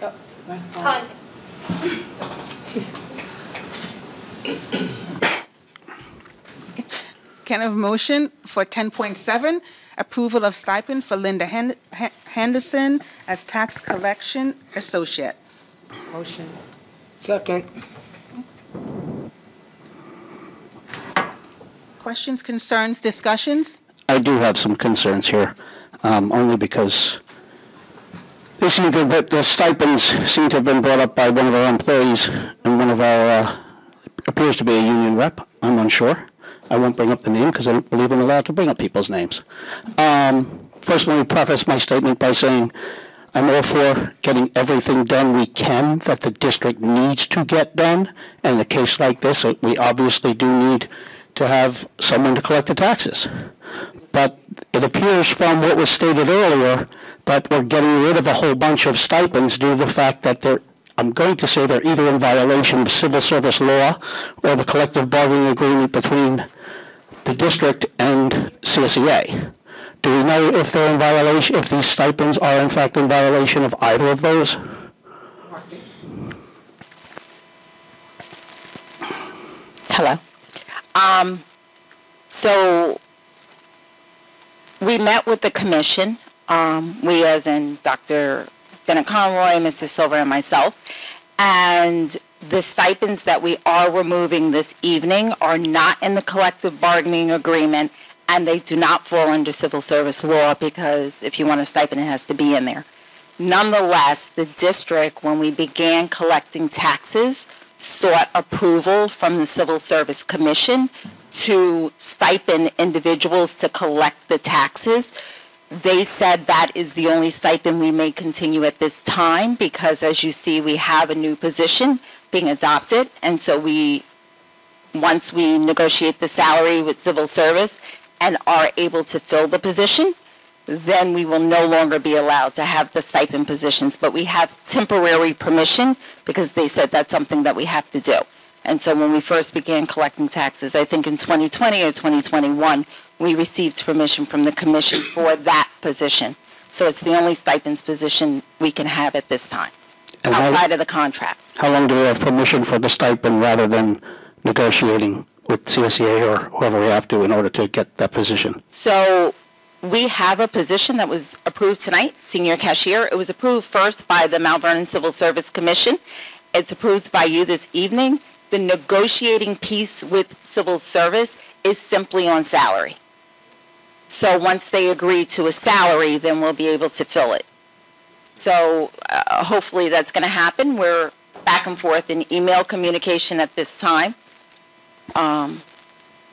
So once we have someone doing that position, then we can no longer use the stipend position because it's going to be a full-time salaried position. And what I'm saying is, I don't know, something seems ambiguous here. It appears that the city civil service has approved the position, correct? The senior cashier position to collect the taxes. To collect the taxes. And then, obviously, it's up for a vote tonight. And then you say you're speaking with CSEA at this point in time. Is that for the stipend or is that for the position? For the salary for the position. The salary for the position. Right. Okay. That's the piece that, in the civil service contract, we have to negotiate the salary with civil service.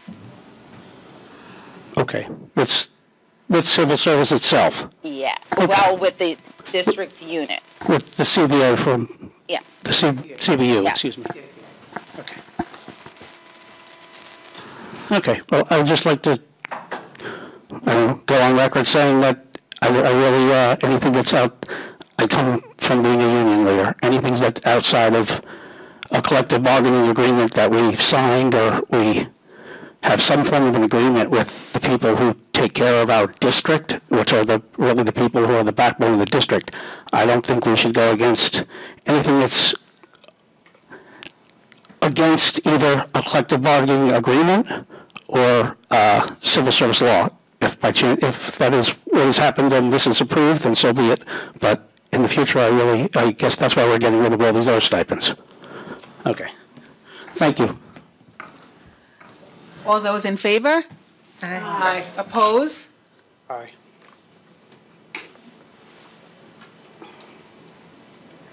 Abstain?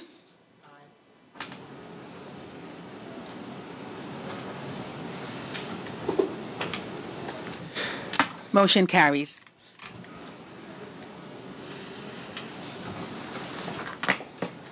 Can I have a motion for 10.8, authorization to end stipend for deputy treasurer?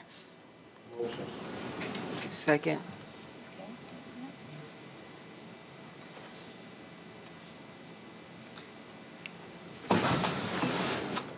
Questions, concerns, discussions? All those in favor? Oppose? Abstain? Abstain. Aye. So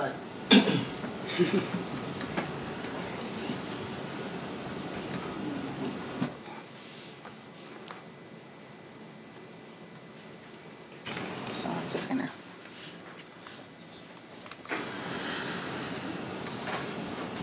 Sorry, I just have to remove everybody's vote here. Sorry. Okay. Abstain? Did everybody abstain? Yeah. Yes. Okay. Okay. Motion fails. Can I have a motion for 10.9, authorization to end stipend for asbestos designee? Motion. Second.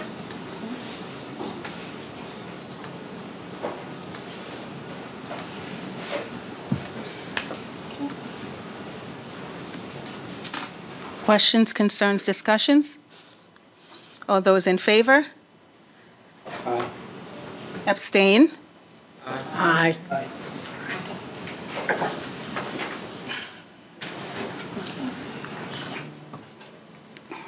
Nancy, you, Sorry? all those in favor? I'm in favor of ending. Okay.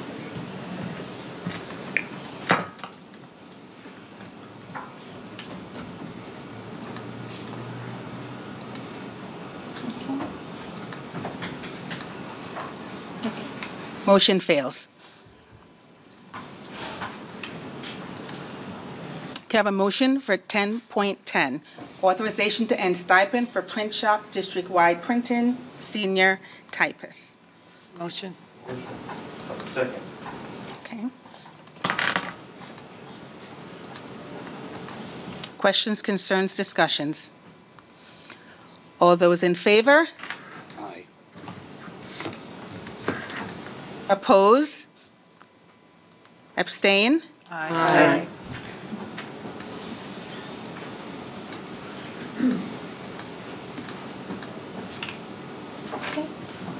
Motion fails. Can I have a motion for authorization to end stipend for capital project state coordinator? Motion. Second.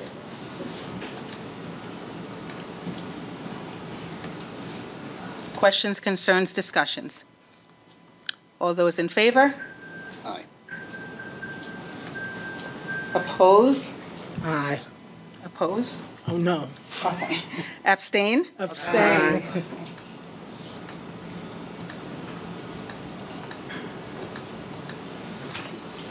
Motion fails.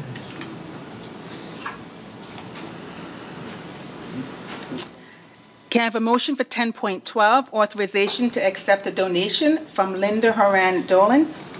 Motion. Second. Questions, concerns, discussions?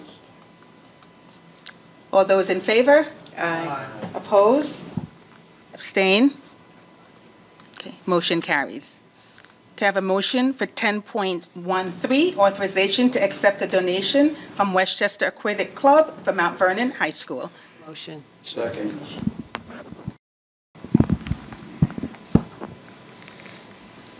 Questions, concerns, discussions?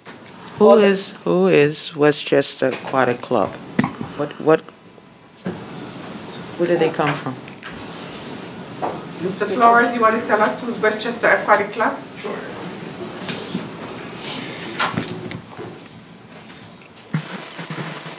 Okay, so the Westchester Aquatic Club is a USA-based swim club that is currently using our facility as a practice location.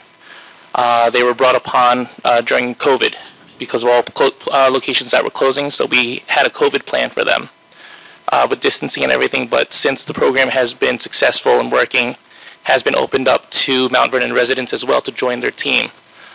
we've continued our partnership with them, so they are now giving us monthly donations or helping us replace any equipment that we need at our pool also, as a thank you for letting them use our facility. So it's they started their donations back in October, and once a month they would say to us, do we need any equipment? We let them know if there's anything that they could donate to us or anything like that. So do they rent the pool? They do rent the pool from us. And that's put towards the maintenance of the pool? In addition, they're gifting us money? Correct. Thank you. All those in favor? Aye. Oppose? Abstain? Okay. Motion carries. Have a motion for 10.14, authorization for the Pennington PTA to accept a book donation from United Way of Westchester and Putnam. Motion.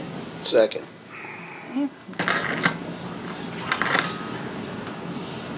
Questions, concerns, discussions? All those in favor? Aye. Oppose? Abstain? Motion carries. Can I have a motion for 10.15, authorization to declare computer/network equipment unusable and obsolete for the purpose of discard? Motion. Second. Questions, concerns, discussions? Yes, how do we know? Is there any other information that's been given to us for this disposal? Yes. Mr. Ramirez? Equipment has been deemed. You can come. You have to come.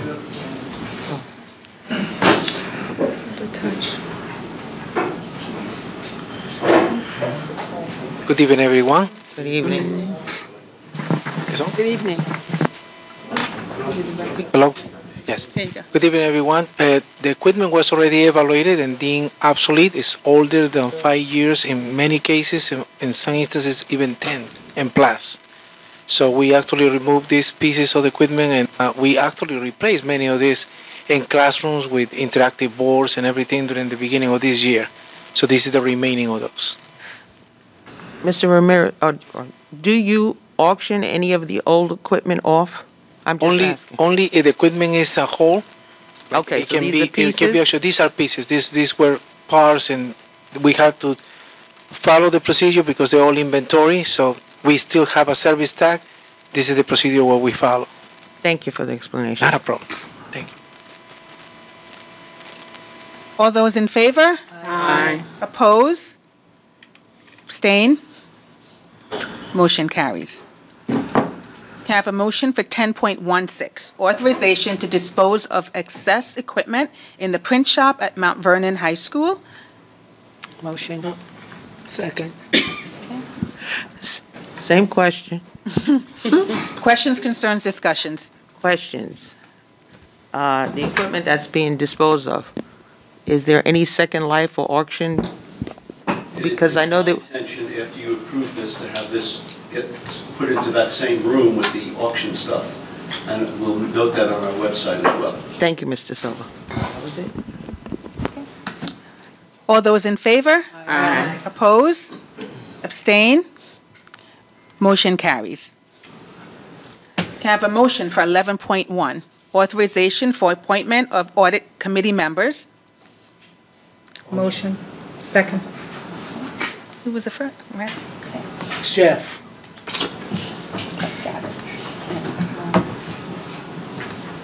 Questions, concerns, discussions? All those in favor? Aye. Oppose? Abstain? Motion carries. Can I have a motion to enter into, for 12.1, to enter into executive session for the purpose of discuss the employment history of a particular person, current litigation, and collective bargaining with their CSEA? Motion. Questions, concerns, discussions? All those in favor? Aye. Oppose? Abstain? Motion carries. Do we Going have any into other exec. actionables when we come out? No? So this, we will not be returning to. I think you should just adjourn the meeting. let me see Jesus. I didn't think you were gonna make it. I didn't think so either.